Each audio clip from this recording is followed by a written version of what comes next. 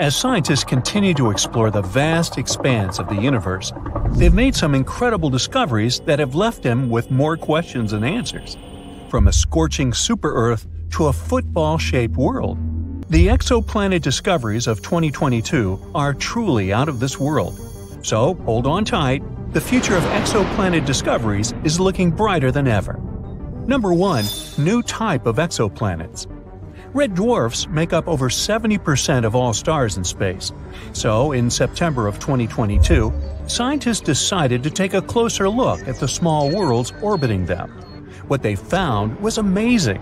New type of exoplanets that were made of half rock and half water, either in liquid or ice form. The researchers suggested that these planets likely arose from icy material and were born far away from their stars, past the ice line, where surface temperatures are freezing. But they later migrated closer in, to where the astronomers detected them. This discovery could have huge implications in the search for life in the cosmos. Though these planets are loaded with water, they might not be covered in oceans. Who knows? Maybe one of them will be the next Earth 2.0. Number 2. Jupiter-sized world. Imagine a planet so massive and mysterious, it's like a hidden Jupiter in our galaxy. Well, we just discovered one of those orbiting a star just 379 light-years away. Just. We've named it the TOI 2180b, and it's got everyone talking. Why? Well, for starters, this planet takes a whopping 261 days to orbit its star, which is much longer than most distant gas giants we've come across so far. But that's not all. The temperature on this world is surprisingly mild, averaging at a balmy 170 degrees Fahrenheit. For comparison, the temperature on Jupiter and Saturn is around minus 280 degrees. It's like a bridge between the giant exoplanets we've found and our Jupiter. But the question remains, how did this planet get to be so different? Scientists are still trying to figure that out. Let's hope that we get some answers soon. Number 3. The Hulk Planet. This world is a place where the surface is covered in molten magma, and the year lasts just half a day. Welcome to TOI 1075b, an exoplanet that's been dubbed the planet Hulk by scientists. Located 200 light-years away, this super-Earth is one of the most massive ever discovered. Its proximity to its parent star causes its surface to reach scorching temperatures of 1922 degrees. It's so hot that any form of water would evaporate instantly, and the air would be filled with vaporized rock. But it's not just the heat that's impressive, it's also its size. TOI 1075b is nearly 10 times the mass of Earth, making it one of the most massive super-Earths ever discovered. But the mystery doesn't stop there. The planet's orbit takes just 14.5 hours, making it one of the shortest orbital periods ever recorded for a planet of its size. What an exciting addition to our catalog! Number 4. 3 doomed planets. Astronomers made a shocking discovery of 3 planets that are circling in a dangerous dance next to the slowly fading stars. Just a decade ago, scientists never even imagined such planets could exist. These gas giant planets, similar in size to Jupiter, orbit way too close to their slowly fading stars. They're basically walking on the edge. Take one of them, for example, dubbed TOI 2337b. Its orbit will likely send it hurtling straight into the fiery arms of its host star in less than 1 million years. Well, I won't be around then. As these stars enter their final days, they're pulling in nearby planets like a black hole, altering their orbits and potentially causing catastrophic collisions. And as these planets get closer to their stars, their atmospheres heat up and swell, leading to some mind-boggling differences in density. But despite the doom and gloom, studying these worlds could give us valuable insights into the evolution of our own solar system. Number 5. Planet with a barium's atmosphere. These are 2 hot blazing planets, each with an atmosphere made of the heaviest element ever found in an exoplanet, barium. These planets, known as WASP-76b and WASP-121b, are ultra-hot gas giants called super-Jupiters that orbit incredibly close to their stars. These planets are basically like giant balls of fire, with one side facing the star, cooking at temperatures hot enough to vaporize iron and other metals. But as the hot iron vapor is blown into the planet's cooler night side, it turns into liquid and falls as iron rain.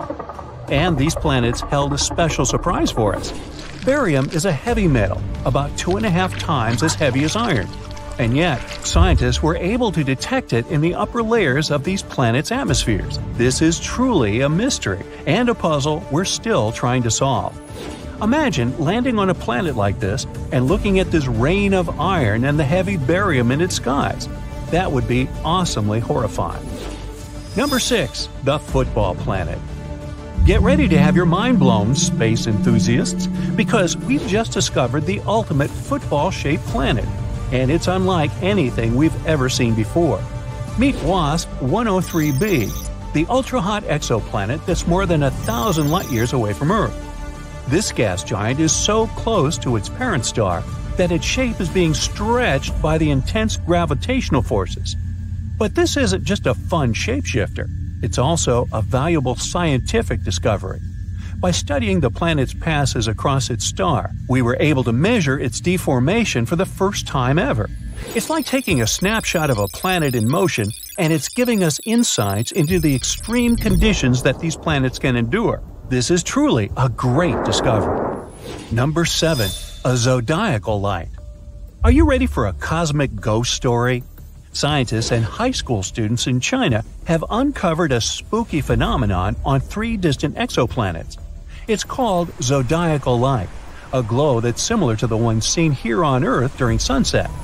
But this isn't just some eerie light show. It could hold clues about the makeup of these potentially habitable worlds. Imagine watching the sunset from a dark spot on Earth, and instead of darkness, a triangle of light appears. That's zodiacal light. It's caused by sunlight reflecting off dust particles that fill the solar system, the remains of asteroids and comets. A team of researchers analyzed 47 potential habitable exoplanets named Kepler-69c, Kepler-1229b, and Kepler-395c, all super-Earths, had signs of this light. This discovery is more than just a spooky phenomenon. It could reveal information about the presence of asteroids and comets in these exoplanet systems, which could be difficult to detect otherwise. So, that's pretty neat. Number 8. A planet with silicate clouds. Introducing VHS 1259b. Not a home video recording system, but a strange and exotic world shrouded in mystery and wonder. A place where the clouds are made of sand and the sky is forever red. This isn't the stuff of science fiction, but a real-life discovery made by the brilliant minds at NASA. This is a brown dwarf exoplanet that's making waves in the astronomical community. It's way too massive for a planet, nearly 20 times the size of Jupiter, but it's not quite a star. It's something in between, a cosmic enigma that defies definition. But what's really crazy about VHS 1256b is its atmosphere. Scientists have discovered that this strange world is cloaked in thick clouds of silicate grains, similar to sand. It's the first time this kind of cloud has ever been detected on an exoplanet, and it's a discovery that's sure to change the way we think about the universe and the possibilities of life beyond our world. And there you have it, folks. The year 2022 was filled with incredible discoveries and groundbreaking findings in the world of exoplanets. But this is just the beginning, as scientists and researchers continue to explore the vast expanse of space. We can only imagine what other wonders await us. So, let's keep looking. Who knows what secrets the stars hold for us next? Our universe is full of both amazing and terrifying things. You already know about quasars, black holes, dark matter, and so on. But how about the horrors of space that you haven't even heard of? Would you like to visit the most bizarre worlds in the universe? And it's not me who made this list, but NASA themselves. Welcome to the Galaxy of Horrors, NASA's awesome Halloween collection. Please join me on a journey to some planets and tell me which ones you would consider the most horrible. Buckle up! Our first destination is a gas giant called TRES 2b. It's located 750 light-years away from us. If we used a regular spaceship, it would take us about 10 million years to get there.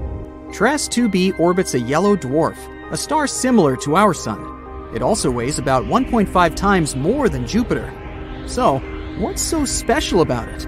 Well, if you're afraid of the dark, you definitely don't want to visit this place. It's the planet of eternal night, the darkest one of all the planets known to us. But it's not that far from its star, so why is that? The thing is, the surface of TRES 2b reflects light even worse than coal does.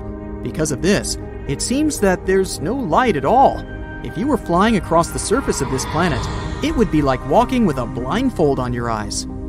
Oh wait, actually there is some light. An eerie deep red glow surrounds the surface of the planet. This glow is created by the burning atmosphere, which makes TRES 2b a scorching planet. The air there is even hotter than lava. Oh, but if you think that was bad, let me show you the next place of our horror journey. NASA wasn't beating about the bush while nicknaming this one. Now, we're not just talking about one planet, but 3 at once. They're also located quite far away, 2,300 light years from the Sun. We would have reached them by ship in about 35 million years. All the planets are in the constellation Virgo, and each is extremely light, much lighter than the Earth. These 3 exoplanets are called Poltergeist, Dragger, and Phobator. Cool names, huh? It's because each of these planets is about to become a ghost soon. The thing is, they don't revolve around a star, but around a pulsar. Pulsars are rotating neutron stars with an extremely powerful magnetic field. In simple words, these are the stars that exploded one day. After the explosion, they usually emit such a powerful pulse that it causes the star to rotate at an unimaginable speed, several thousand rotations per second. At the same time, they constantly emit electromagnetic pulses that affect everything around them. So, you've probably already guessed what's happening with our zombie planets. They're slowly, gradually being destroyed under the gigantic influence of radiation. One day, they'll disappear without a trace. Ghost-like planets orbiting an undead star? Yeah, Zombie World is a fitting name. It's also not surprising that scientists nicknamed this pulsar Lich, despite the long official name. Well, at least these guys stick together on their final dance. This planet has a long name, so bear with me. HD 189733b. This gas giant is 65 light years away from us. It would have taken around 1 million years to get there on a spaceship. This planet is slightly more massive than Jupiter and orbits its star, an orange dwarf, all alone. At first glance, it may seem friendly. A pleasant blue color and curls on the surface. Kind of resembles a summer sky or foam on sea waves, right? Oh, looks are very deceptive, my friend. This planet has a pleasant cobalt blue color due to the hazy blowtorched atmosphere. This atmosphere contains silicates that condense when heated. In other words, the clouds on this planet have rain made of glass. Yes, it rains hot glass shards here. Oh, and if that's not enough, there's a raging wind on the surface, which is moving at a speed of 5,400 miles per hour. Just to compare, the fastest wind on Earth had a speed of 254 miles per hour, about 20 times weaker. And because of this, hundreds of thousands of glass shards rush horizontally across the planet's surface at breakneck speed. I really don't envy anyone who would want to try to land there. By the way, this isn't the only example of strange rains in our universe. For example, it rains molten iron on the planet Dimidium. Or let's take so-called carbon planets. Their existence hasn't yet been proven, but if they do exist, there would be tons of black poisonous clouds, and it would rain pure gasoline and hot liquid asphalt. Oh, and also, raindrops would explode upon touching the surface. Nothing special. The next planet, though, is actually really strange. It didn't just revolve around its star, it lived inside the star. This cosmic miracle is called KOI 55b, or Kepler 70b. This planet is very far away from us, 4,000 light years. It would take about 70 million years on a spaceship. It's twice as light as Earth and fully rotates around its star in just a couple of hours. A long time ago, it was an ordinary Earth-like planet about the size of Jupiter. It was peacefully and calmly orbiting its red dwarf star, KOI 55. But everything changed about 700 million years ago. Perhaps you've heard that in a couple billion years, our sun will begin to expand into a huge star, absorbing everything in its path. Well, this is the fate of red dwarfs. Sooner or later, they increase, turning into incredibly hot blue giants. The same thing happened with KOI 55. This star began to increase in size and heat up in temperature, gradually turning into a blue-white giant. It was ready to devour its nearest planets. But KOI 55b didn't care about it. When the star reached it, this planet just settled inside. And moreover, after some time, it left its star, simply returning to the new orbit. How was that even possible? Life inside its star turned KOI 55b into a red-hot round stone. It's one of the hottest planets we've discovered so far. The temperature on it reaches 12,000 degrees Fahrenheit. It's hotter than the sun, which is, let me remind you, an actual star. And for some reason, it's still alive and lives as if nothing happened. Unfortunately, sooner or later, the planet will disappear anyway. It's slowly evaporating itself due to the incandescent atmosphere. But still, it somehow managed to survive the journey through the star, which isn't typical for regular planets, to put it mildly. I envy this willpower. However, not all planets are so lucky. Some are gradually being destroyed by their stars, and there is even an entire system among them. This last planet is a sad loner. It's located 870 light-years away from us. The journey by ship to it would take about 25 million years. This planet is about 1.5 times more massive than Jupiter. This is a very sad, dark planet. A doomed gas giant, which is very similar to hot Jupiter, orbits its star all alone. At the same time, it's located so close to its star that its orbital period takes just 1 day. Of course, because of this proximity, the star gradually absorbs WASP-12b. The scorching heat of the star is slowly destroying and devouring the planet's atmosphere. The planet has only around 10 million years left. But what's more interesting, because of this stretching, WASP-12b acquired the shape of an egg. It doesn't even resemble an actual planet anymore. It's also very hot. The surface temperature of the gas giant reaches 4,000 degrees Fahrenheit. Also, a spectrograph of cosmic origin, or COS for short, found that the planet exchanges matter with its star. They're located so close that they give each other part of their chemical elements. This is a common phenomenon in closely spaced binary star systems, but this is the first time scientists have seen this in a star-planet relationship. What a unique system.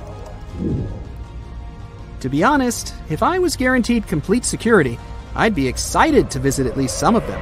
What about you? Please let me know in the comments. Hey, ready to test your knowledge? Of course you are. You'll get 1 point for each correct answer. So, without further ado, the sun is yellow. Do you think this is a myth? Ask someone to draw a picture of the sun, and chances are you'll get a yellow or orange circle in the sky. Surprise! The sun is not really yellow. If you see it somewhere outside the Earth's atmosphere, it'll look white. How come? According to NASA, the sun's temperature is the reason why it's white. The sun consists of all colors mixed together, so it appears to our eyes as white. Then why do you think we see it as yellow or orange from Earth? Colored wavelengths, which are yellow and orange, are longer, and they are the only ones that make it to our eyes. The other short wavelength colors sprawl in the atmosphere, and the sky looks blue to us during the day for the same reason. Meteorites are hot as fire when they land on Earth. What do you think, myth or fact? When people see a fireball around a meteorite, they think it's super hot. Well, this is a myth. Meteorites don't immediately land on Earth. Most of them have been in space for billions of years. Space has a cold environment, just a few degrees above absolute zero cold, you know. But don't meteorites fall into the Earth in flames? How come? The fireball is actually the air in front of the meteorite. It is compressed by the super high speed of the meteorite. The outside catches fire, but that layer is burned off on impact as a result of landing on Earth. As you would probably guess, when they land, the meteorites are lukewarm at most, but not as hot as lava. One side of the moon is permanently in the dark. Do you think this is a myth or a fact? This is a myth. Oh, come on. First the sun and now the moon. Am I living a lie? So, people look at the sky and see only the bright side of the moon.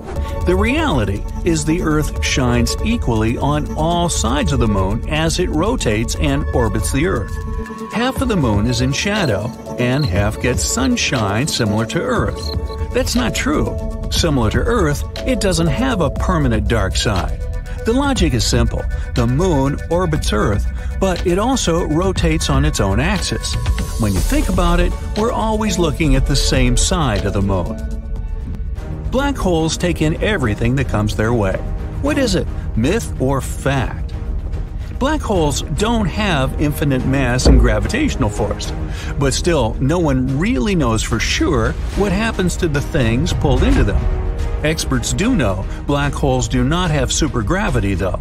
Let's imagine this. If there was a black hole as big as the Sun, it wouldn't immediately eat the whole planet. Imagine black holes as vacuum cleaners. It does draw in a cloud of dust near its range, but other specks of dust remain where they are. So even if there was a black hole replacing the Sun, all the planets would continue to orbit similarly. They wouldn't go into the black hole. If a star or something else got into the range of the black hole, only then would its gravity affect the star. When you call someone, the signal bounces off a satellite. Is this a myth or a fact? Yep, it's a myth. Or rather, an urban legend or misconception, you name it. I mean, there are some satellite phones, but we, regular people, don't use those every day. Although your mobile phone works in a much different way. When you call someone, the nearest tower connects you to the other person online. This is why there are tower connections, huge networks of tower-to-tower connections, and hidden cables. The moon has no gravity. Any guesses? Myth or fact? This is an urban legend. Ask any astronaut you know. If you don't know any, just trust me. There is footage proving that the moon has gravity. When I say the moon has gravity, don't think it's similar to the gravity on Earth that makes the apple fall. The moon's gravity is only about 1/6 of Earth's. How does it feel to walk on the surface of the moon? The second man on the moon, Buzz Aldrin, mentioned it's like moving in slow motion and, quote, perhaps not too far from a trampoline, but without the springiness and instability, end quote. The sunset on Mars appears blue. Do you think this is a myth or a fact? This is a fact. Magnificent sunsets. The sky is filled with different shades of yellow. Now imagine this in blue. According to NASA, sunsets on Mars would look bluish, watching them with bare eyes.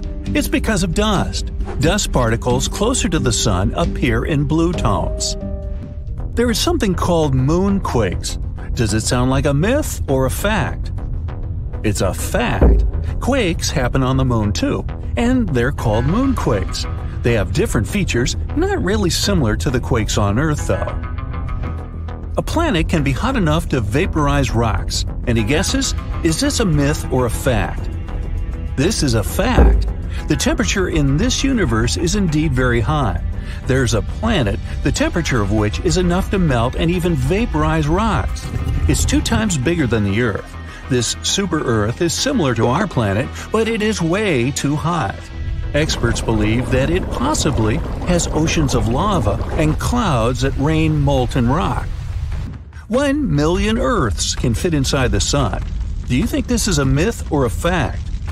This is a fact. Although the Sun is one of more than 100 billion stars in the Milky Way, which is at the heart of our solar system, it can fit 1 million Earths. Yeah, it looks small when we see it from here, but it's only because it's so far away from Earth. All comets have tails, myth or fact? It's true. Some comets simply don't show their tails. They look like someone threw a snowball into space. Space is completely silent. What do you say? Shh, I knew it was too easy. This is a fact. Space doesn't have an atmosphere, so there's no way to hear any sound there. Mercury is the hottest planet. Myth or fact? Mercury is the closest planet to the Sun, so this should be a fact, huh? No, not really. Venus is the hottest planet in our solar system and the second planet from the Sun.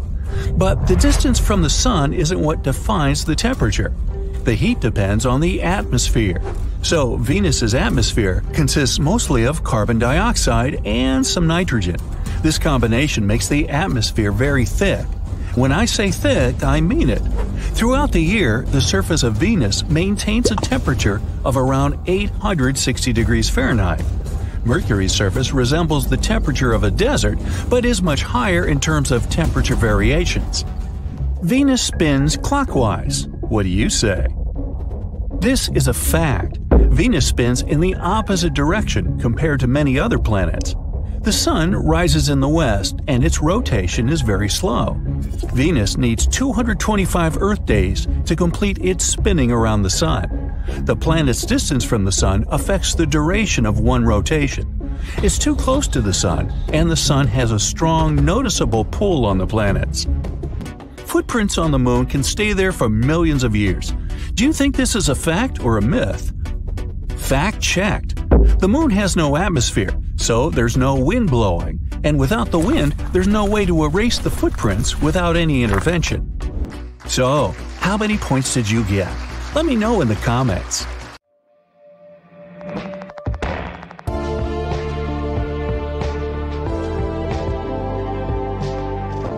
So check this out. Astronomers have discovered an exoplanet they're calling Super Saturn.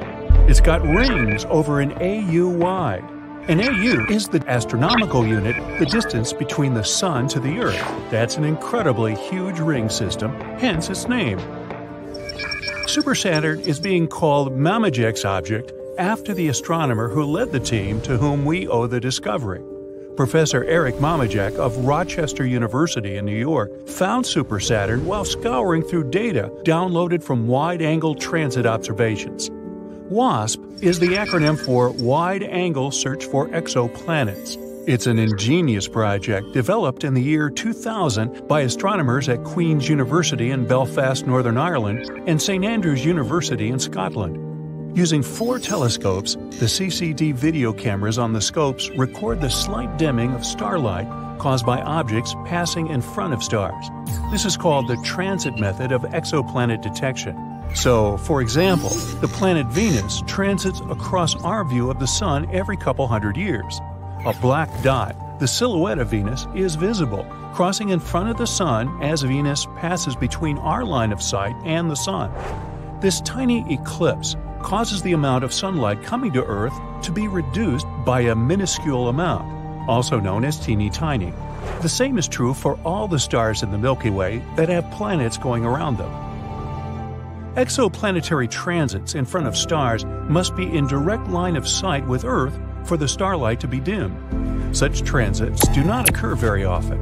That's why thousands of stars must be looked at simultaneously for as long of a duration as possible, between 4 and 8 hours a night. WASP was created to stare continuously at as wide of a range of stars as possible. Maybe one of them would show an exoplanet transit. That translates into a lot of data being produced, about 40 gigabytes per viewing session. Computer scientists at Leicester University in England developed a computer program to store the data and generate photometric graphs of the light intensity of each star. Open University, also in England, joined the WASP project, took this data, and made it available for research by astronomers worldwide. The graphs of the intensity of starlight show that changes in its brightness are called light curves. These graphs have 2 axes. One is in the timeline axis, the other one is the intensity of light. As the object, considered an exoplanet, though it could also be a brown dwarf star, crosses in front of the star, the timeline axis keeps track of how swiftly it is moving. It tells us how close the object is to the star, while the brightness axis keeps track of how much the starlight dims. This way, we can find out how large the object is. Now, obviously, big objects will dim the light more and be easier to detect. At present, Earth-based equipment is not sensitive enough to measure the dimming caused by planets as small as Earth. Neptune's size and larger ones are the limit for WASP. However, the James Webb Space Telescope, which is now in operation, has a much greater sensitivity and will be able to resolve the transits of Earth-sized exoplanets. Now, I know you want me to get to Super Saturn, but there's something else you should be familiar with before we get there. If the exoplanet has an atmosphere, or, in the case of Super Saturn, a ring system, the starlight from the star the planet is transiting will shine through the atmosphere or ring system, and that can be detected too. The light curve will show less dimming in the photometric data, because not all the starlight is being blocked. Some light is still getting through the atmosphere or rings. This is important because it gives astronomers a reading of the atmosphere. The James Webb Space Telescope is fitted with spectroscopes that can determine the gas content of the transiting exoplanet atmospheres: oxygen, methane, carbon, etc. The WASP project has been really catching on. There's a Super WASP project now consisting of WASP North and a WASP South. One looks at the sky above the northern hemisphere, the other looks at the sky above the southern hemisphere. There's also a Next Generation Transit Survey, NGTS, based on the WASP project. It's automated, so astronomers don't have to stay up all night sipping coffee, but they can if they want to. Located at the European Southern Observatory in the Atacama Desert in Chile, the NGTS scans millions of stars and has discovered over 100 exoplanets, down to a size as small as 3 times the size of Earth. NGTS has started a Planet Hunters Club on social media. Citizen scientists can search the online database of light curves and perhaps discover your very own exoplanet. What had been a strictly British effort started by 1 or 2 astronomers is now a worldwide phenomenon. With the ability to read the spectroscopic signatures of atmospheric gases during exoplanet transits, a new idea emerged: technosignatures. That is, specifically identifying gases in exoplanet atmospheres that are produced by civilizations. The James Webb Space Telescope can do this.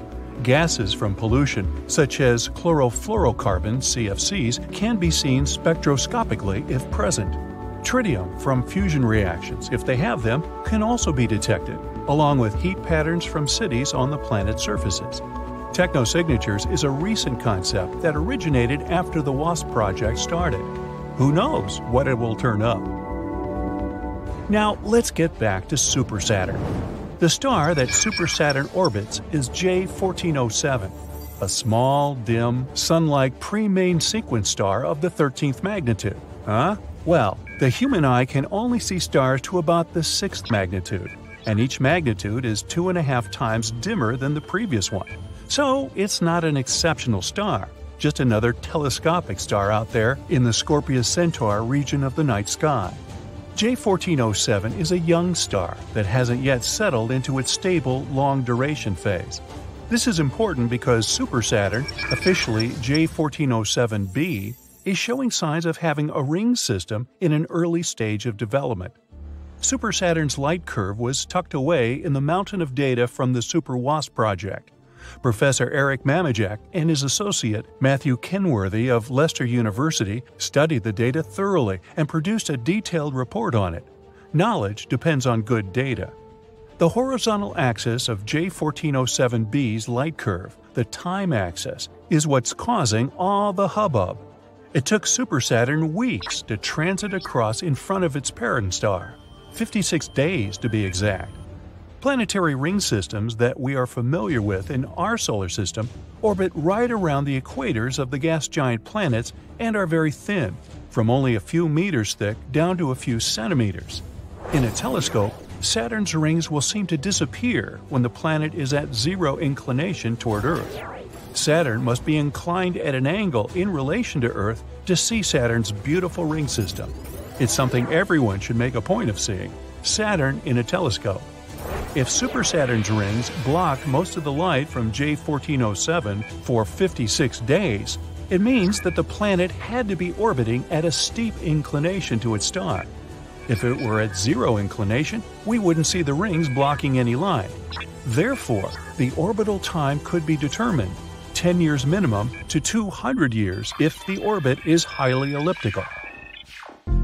The superplanet itself is calculated to be 24 times the mass of Jupiter, which means that if it is gaseous, it could be a brown dwarf star. Super Saturn appears to have a Mars-sized object orbiting around it, because there is a huge gap in the rings that was most probably cleared out by a large object. The Cassini division in the rings of Saturn is where the moon Mimas has cleared out a path through Saturn's rings. The light curve of Super Saturn has only been observed once. All the exoplanet detection systems are keeping an eye out for it to come back around J1407. No one knows when that will occur. Some astronomers have suggested that J1407b is a brown dwarf star system in itself, merely passing in front of, but not connected to, star J1407. An orbital reappearance of Super Saturn would disprove that conjecture. The center region of Super Saturn blocked out all the light from its primary star. This is what indicates that the ring system is new and in an early developmental phase. Over time, the very dense ring mass close to the planet is expected to thin as all this matter gets absorbed into the planet or ejected into space. This is what has happened with our solar system's gas giant planets. The Mamajek object is a shocker. Never before or since has a light curve been detected like Super Saturn's. Super Saturn has added a new chapter to our understanding of the formation of ring systems. So, here's to you, Super Saturn. Hope to see you again soon. Now, Mercury is the planet that's usually closest to Earth. Does that surprise you? Did me. Venus certainly gets closer to us than Mercury. It can be as close as 25 million miles. After all, Venus is the second planet from the Sun, and Earth is the third. Even Mars gets closer to Earth than Mercury. The red planet can come as close to our home as 35 million miles, as it will in the year 2287. I won't be around for that. The average distance from Earth to Mercury is 48 million miles, but Mercury is still usually the closest planet to Earth. That's because Venus is usually somewhere on the other side of the Sun for 112 days, and Mars is usually far away in its highly elliptical, almost 2-year-long orbit. That leaves Mercury zipping between the Earth and the Sun every 44 days, and thus usually closer to Earth than either Venus or Mars. Hey, good trivia question to pull on your friends, isn't it? 22 spacecraft have successfully flown to Venus, and over 30 spacecraft have flown to Mars, but only 2 have ever gone to Mercury. So, what's so hard about going there? Well, it has to do with the Sun. Mercury is not only the planet that is usually closest to Earth, it is also the planet that is always closest to the Sun, 28.6 million miles close, to be precise. Being that close to the Sun creates navigational challenges, to put it mildly. Any spacecraft going to Mercury gets accelerated by the tremendous gravitational pull of the Sun. The spacecraft will be moving too fast to go into orbit around Mercury. That's why the first spacecraft that went to Mercury, the USA's Mariner 10, merely flew by Mercury 3 times, but made no attempt to achieve orbit around Mercury. The only other ship to go to Mercury, the USA's Messenger spacecraft, took 6.5 years to get there. Now that's a trip. Messenger did achieve orbit for a period of 4 years before finally running out of fuel and crashing onto the surface of Mercury on April 20, 2015. Many other spacecraft have flown to Jupiter in about the same time or less than it took Messenger to go to Mercury. The hang-up is the deceleration of the spacecraft. Quite simply, it takes too much onboard fuel supply to fire the engines in the reverse direction and brake the speed of the ship against the Sun's great gravity. Slowing down sufficiently to get into orbit around Mercury is a no-go using rocket power. Some other way had to be found to slow Messenger down, a way that didn't use much or any fuel. Messenger was a hefty 2,400 pounds or so, loaded with 9 pieces of state-of-the-art scientific equipment. Now, 55% of the total weight, or about 1,300 pounds, was fuel. But this fuel would not be used to slow the spacecraft down. The fuel would be used for 5 engine burns associated with gravity assists and also for orbital adjustments once Messenger got to Mercury. Now, gravity assists uses the gravity of a planet and the planet's orbital velocity to either speed up or slow down a spacecraft. If the ship approaches a planet at a forward-moving angle, that is, an angle in the direction the planet is revolving around the Sun, then both the planet's gravity and the orbital velocity of the planet give the spacecraft a slingshot boost, greatly increasing the speed of the craft and sending it off in a different direction. This boost in speed can be added to by the spacecraft firing its rocket engines at just the right time. Both of America's Voyager probes use Jupiter's massive gravity to slingshot them to the outer gas giant planets and eventually out of the solar system. Gravity assist can also be used to slow down a spacecraft, as in the case of Messenger. By entering a planet's orbital path ahead of the planet's gravity pulls back on the spacecraft and slows it down. An engine burn is necessary at this time to escape the orbital path of the planet. Messenger performed 1 gravity assist flyby of Earth, 2 gravity assist flybys of Venus, and 3 gravity flybys of Mercury. Only then had Messenger been slowed enough to enter into orbit around Mercury. The probe traveled an astounding 5 billion miles to get to Mercury from Earth. That's farther than Pluto is away from Earth at its most distant. The name Messenger is an acronym, almost as clever as its intricate flight path to Mercury. Because Mercury is the fastest-moving planet, the ancient Greeks appointed Mercury as the messenger of Olympus. News traveled fast even back then. Messenger really stands for Mercury Surface, Space Environment, Geochemistry, and Ranging. What do you think? Did they have a contest to come up with that? Now, the good news is, there's another mission to Mercury underway right now.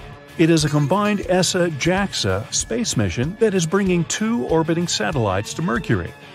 The mission doesn't use an acronym for its spacecraft, it has a real name, Bepi Colombo. No, it's not a cartoon character. Dr. Giuseppe Colombo, after whom the spacecraft is named, was an Italian mathematician and professor of applied mechanics. He worked with NASA on the Mariner 10 mission to Mercury. Bepi is Giuseppe's childhood nickname, which everyone knew and loved him by.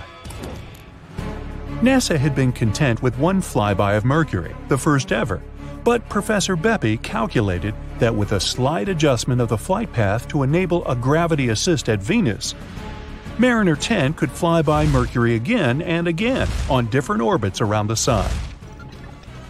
Thanks to Bepi, NASA got 3 flybys of Mercury for the price of 1.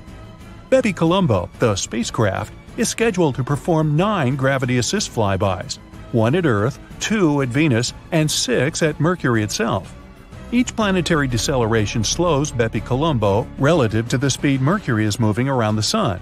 This will allow for orbital insertion. Otherwise, Bepi Colombo would head off into the Sun. Now, once in orbit around Mercury, Bepi Colombo's Mercury Transfer Module, or MTM for short, will release 2 satellites, one European, the MPO, Mercury Planetary Orbiter, and one Japanese, the MEO, Mercury Magnetospheric Orbiter. Both are expected to orbit Mercury for 1 year. Altogether, the MCS, Mercury Composite Spacecraft, consists of the MPO, the MEO, the MTM, and MOSIF, which protects the spacecraft from the Sun and houses the electronics for MEO. This alphabet soup of mission components highlights the other reason it is difficult to get to Mercury. After 6 gravity assist slowdowns, 6 engine burns, 18 orbits around the Sun, 6.5 years of travel time, and 9 billion miles of distance, you have to bring a tailored complex of equipment. It's like that mountain picnic you'd like to go on. You can't just drive there. You have to hike a long way up a tricky mountain trail and bring along insect repellent, sunscreen, and your hat. Oh, and lunch and beverages. It's not easy. Bepi Colombo has packed it all, including lunch. Nah, not really. The design is incredibly complex. Nothing can face the Sun, not even the solar panels. The solar panels must be kept turned almost to a right angle to the Sun, or the heat and particle flux will corrode the solar cells, and without electricity, you have nothing. Therefore, at right angles to the Sun, The solar panels must be extra long, as if there were only a little bit of sunshine. Bepi's solar panels are 50 feet long. The sun shield must remain gyroscopically aligned towards the sun so that all instruments are always in the shade but still have a line of sight to what each is meant to monitor. And there are a lot of instruments, 5 in the JAXA orbiter and 11 in the ESA orbiter. It's one amazing picnic. Anyway, the science objectives are meant to add to what we have learned from the previous 2 missions to Mercury. The data collected by Bepi Colombo will enable scientists to study the planet's interior and composition, along with Mercury's geology and surface morphology, Mercury's magnetic fields formation and evolutionary history, the planet's solar wind interactions, and overall environment. As a metal-rich planet, Mercury may hold a vast wealth of minerals that MESSENGER failed to detect. Bepi Colombo launched in October 2018 and still has a long way to go before it goes into orbit around Mercury. However, Bepi has already flown past Mercury and returned new photographs. The European Space Agency is excited about its first hot mission.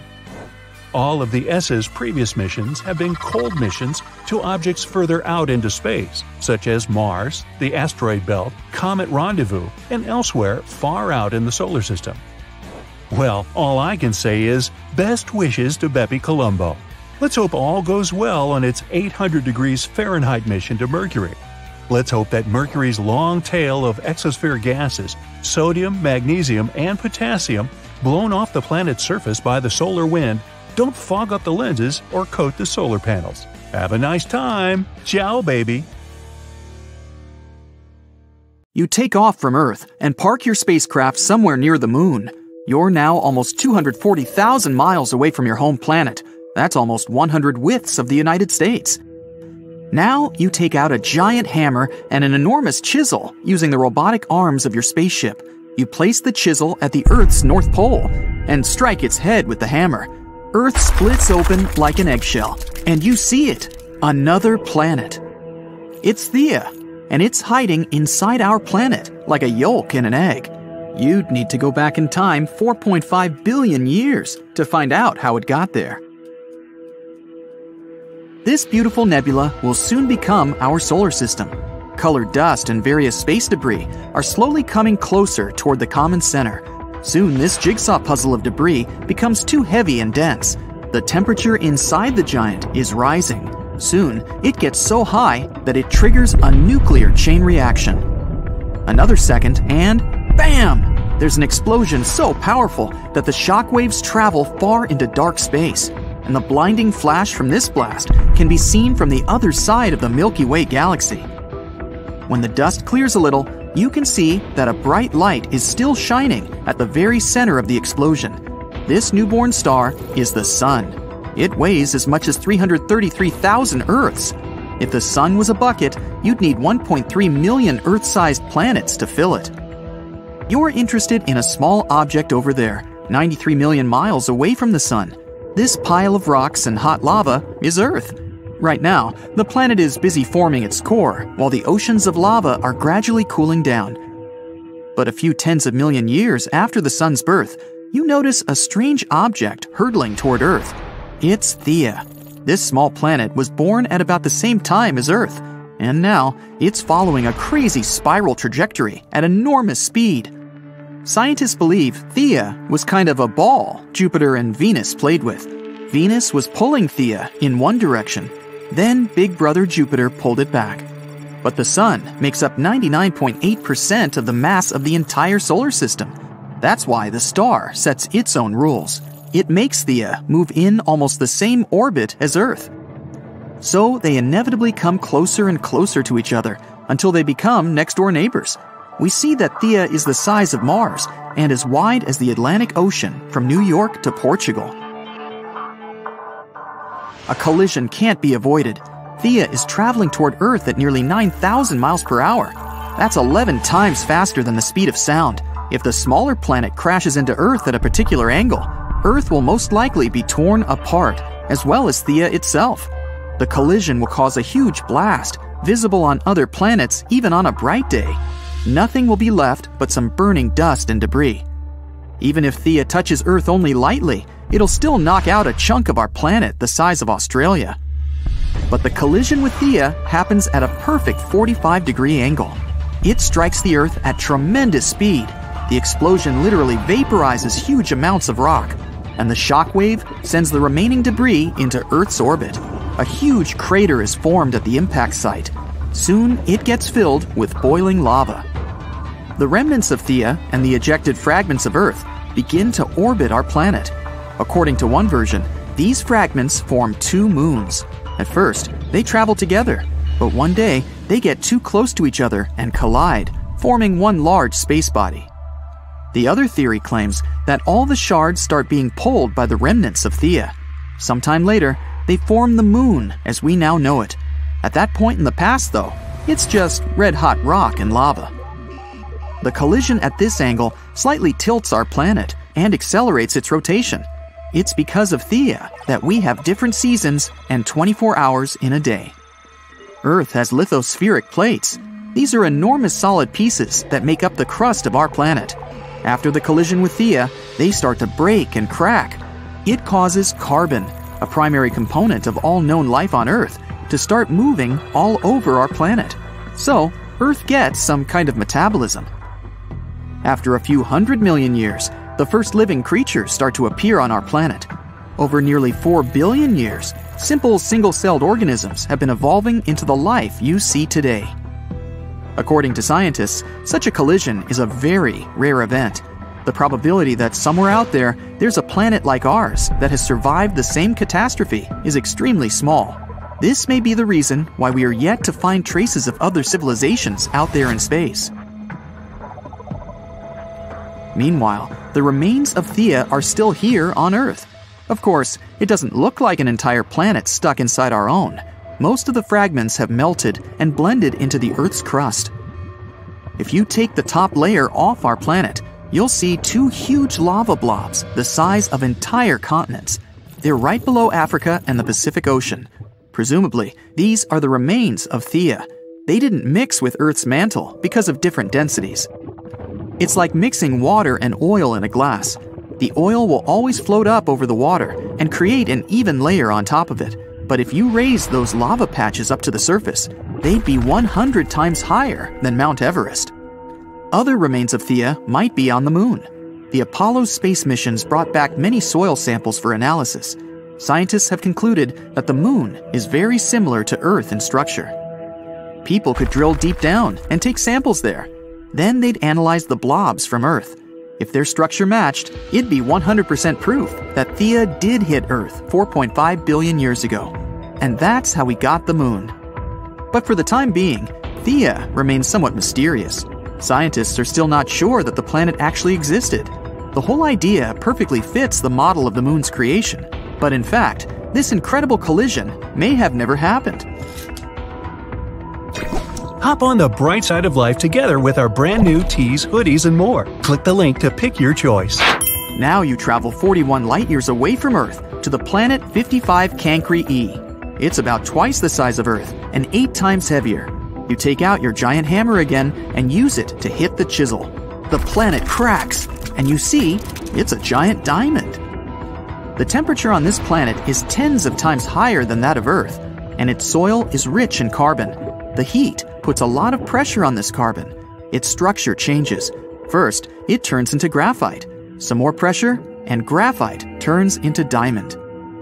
On Earth, diamonds form at depths below 60 miles, where the pressure is 50,000 times greater than on the surface.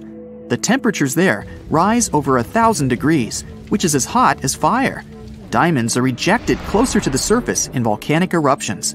Still, people have to dig mines 1,500 feet deep to find these beautiful gems.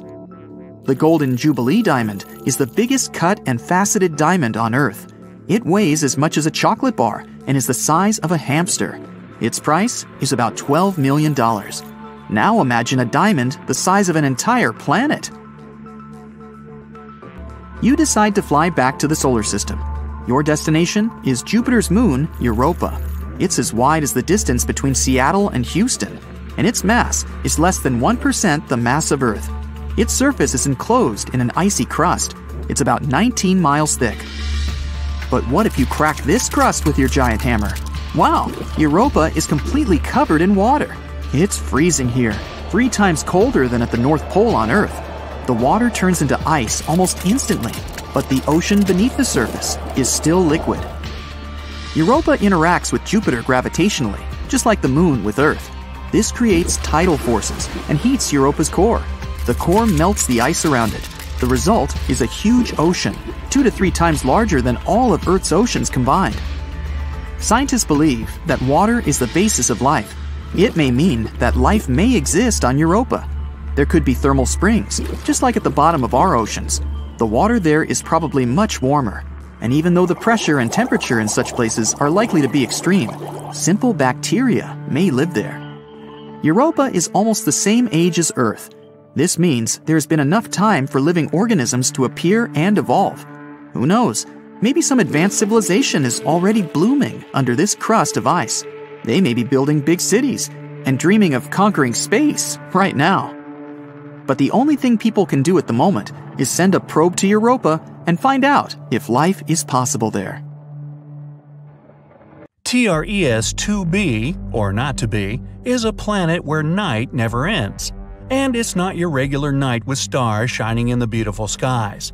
Here it's pitch dark and scorching hot. TRES-2b is a gas giant, roughly 1.5 times more massive than Jupiter, and its surface absorbs light better than charcoal. It might also have a faint dark red glow because of its burning air, which is as hot as fresh lava. Lovely. In the star system of 55 Cancri, there are 5 planets, 4 of which are gas giants similar to Jupiter and Saturn. But the 5th one, or rather the first because it's closest to the star, is different in a most horrible way. 55 Cancri e is so close to its sun that half the planet's surface is a literal ocean of molten lava. The other half is in eternal darkness because it never sees the sun. The planet is always turned to its star on one side. And between the scorching and the dark, there's the twilight zone, a thin strip of gloomy nothingness. That's a getaway spot. HD 189377b, I'm not going to say that again, is the only exoplanet in the orbit of its star, and at first glance it looks quite pretty, blue and white swirls making up wondrous patterns on the surface. But these pleasant colors actually come from hard silicate particles in the planet's atmosphere, which means it rains glass here. But the worst is that winds reach the speed of 5,400 miles per hour, or almost Mach 7. Well, for comparison, the fastest wind speed on Earth was 254 miles per hour, over 20 times less. Thus, the glass falling from the sky travels horizontally at hypersonic speeds, shredding everything in its path. Better duck. The next system, whose name I won't even try to pronounce, this one, has 3 exoplanets, which are all being slowly destroyed by their own star. It happens because that star is not a regular. It's a pulsar, a rapidly spinning core of an exploded star. It creates powerful electromagnetic pulses in several directions while rotating at several thousand times per second. As a result, the planets orbiting this deceased star are slowly being eaten away and will eventually disappear entirely. Kepler-70, hey, I can say that one, is a hot blue dwarf star that exploded into a red giant some 18 million years ago. At the time, it was orbited by at least 2 planets, the closer of which was a Jupiter-like gas giant. Its name was Kepler-70b, and it still exists, but the overgrown star consumed it and transformed it into a blazing hot rocky world. Right now, it's one of the hottest planets ever discovered. Its temperature is higher than the surface of our Sun. It was lucky to survive spending time inside the star, but it's evaporating now and will probably be no more in the near future. WASP-12b is one of the weirdest and saddest planets out there. The enormous gravity of its star, combined with the planets consisting mostly of gas, result in the star slowly devouring its protege. So pal, what's eating you? My mother. WASP-12b has already taken the form of an egg, stretched toward its merciless sun, and it's unable to do anything with its condition. In another 10 million years, the planet will inevitably succumb to the voracious star's appetite. Hey, you ask. If you ever wondered what it's like to walk on ice and hot coals at the same time, Gliese 436b is a planet that would give you a vivid example.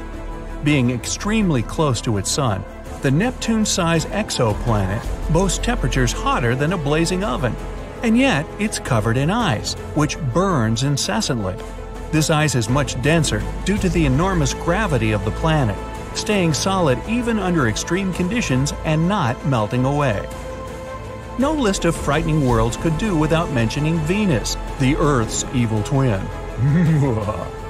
The second planet from the Sun has an atmosphere so thick and full of clouds that its surface is much hotter than that of Mercury.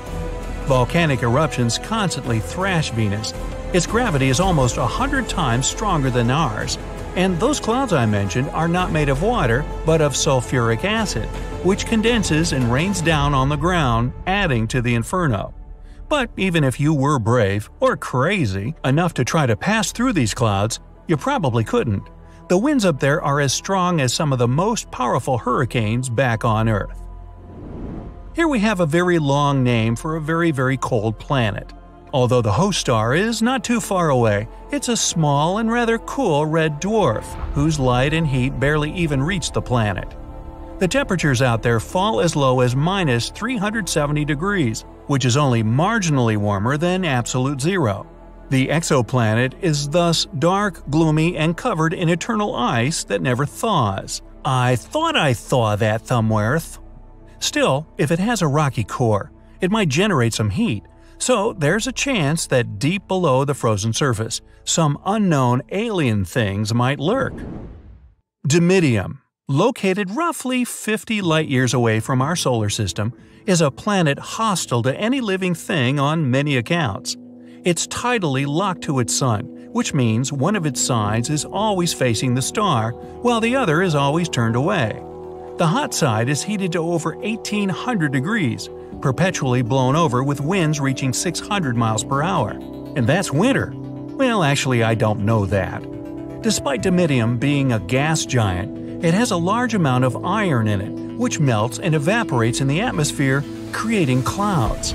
And when those cool down, they fall on the surface in the infernal rain of molten iron. That'll test your mettle. Oxygen is usually viewed as an element that might bring life to a planet, but this is definitely not the case for Osiris. Scientists were shocked to find oxygen on this planet, or rather around it, because it's 8 times closer to its star than Mercury is to the Sun.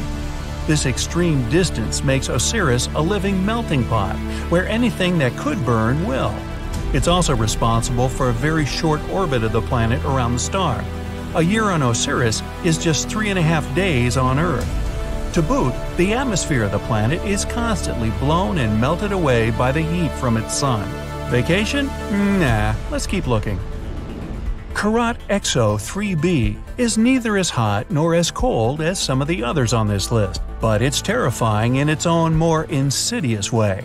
It's a gas giant similar in size to Jupiter, yet 20 times denser. This makes this exoplanet's gravity weigh down on everything on its surface 50 times more than it would on Earth. Stepping on it would be your ultimate doom, because you'd be immediately crushed by the density of its atmosphere. Karat 7b is another oven-like world. Its day-to-day temperature is over 4,000 degrees. Combined with the rocky surface, it presents an infernal landscape. The rocks on the ground bubble and boil, evaporating in the atmosphere, where they cool down and eventually fall back on the surface in a brimstone rain. The saddest thing about Karat 7b is that it might have once been a gas giant whose atmosphere melted away from the heat, leaving only the scorched core. You're on a spaceship flying through outer space at a speed of 180,000 miles per second. This is almost the speed of light. Make yourself comfortable, because the voyage is going to be long. It will last a little more than 90 years. It's better to use a cryo capsule to not get bored. In short, you need to fly for almost a century at the speed of light to get to a mysterious exoplanet that scientists have recently discovered. They have found many planets in the last few years, but this one can help in the search for extraterrestrial life.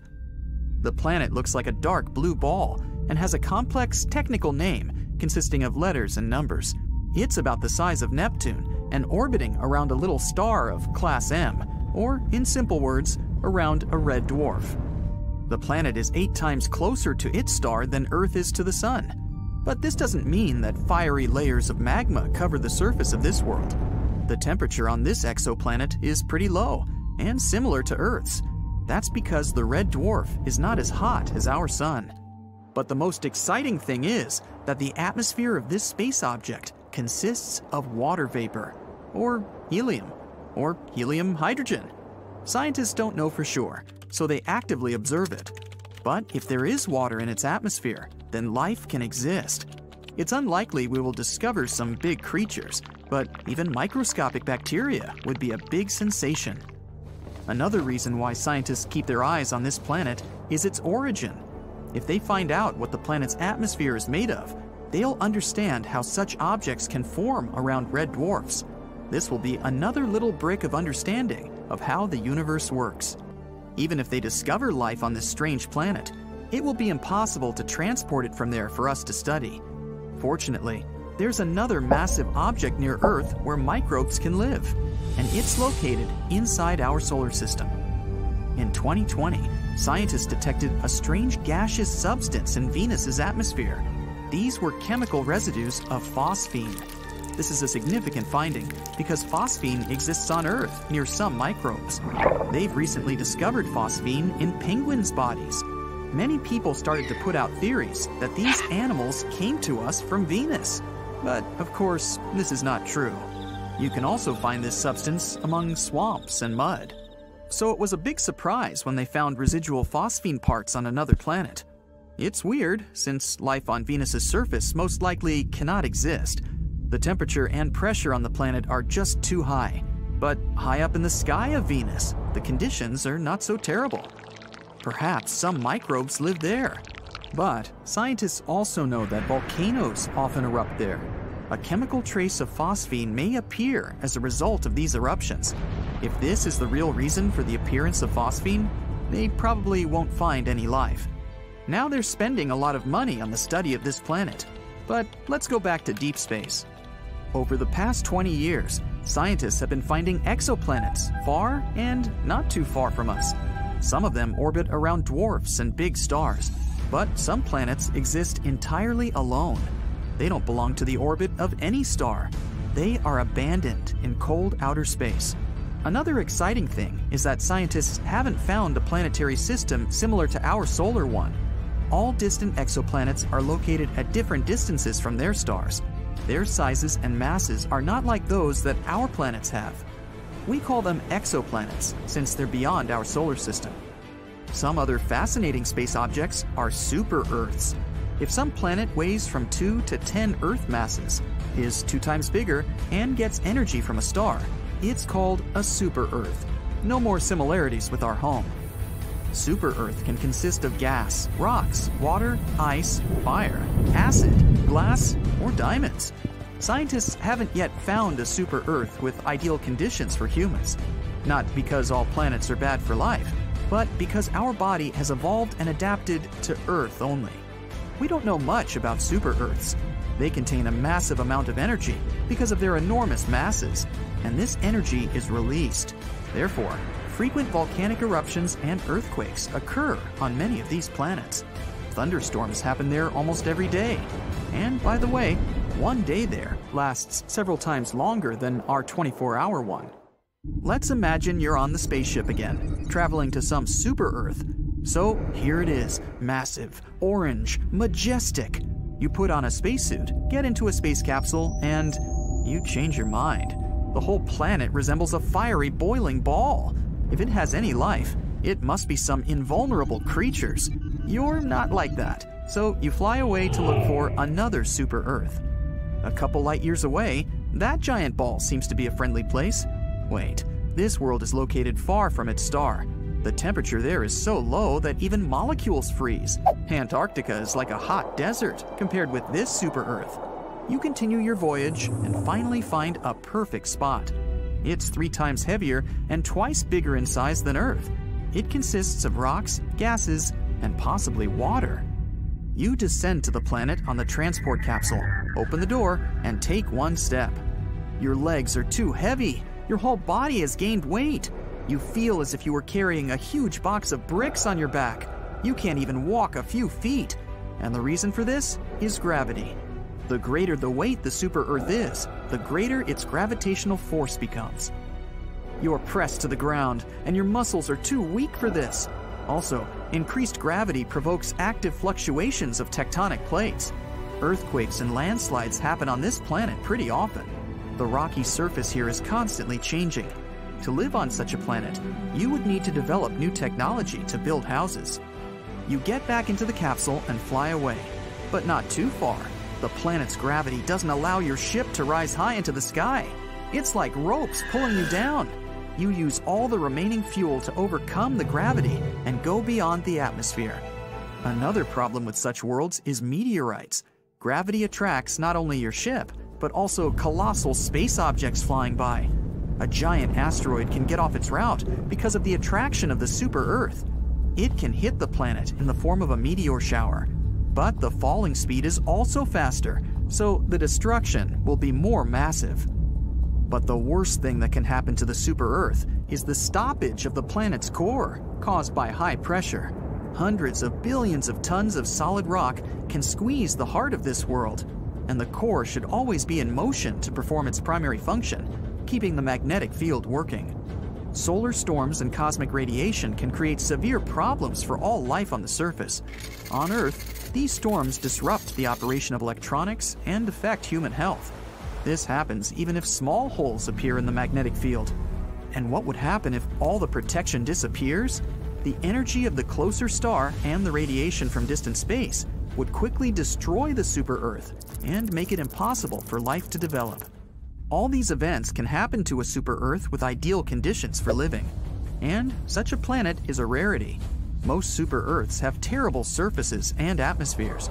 There's a planet where the air is so hot that it can evaporate metals. The fiery wind simply splits any solid substance into molecules.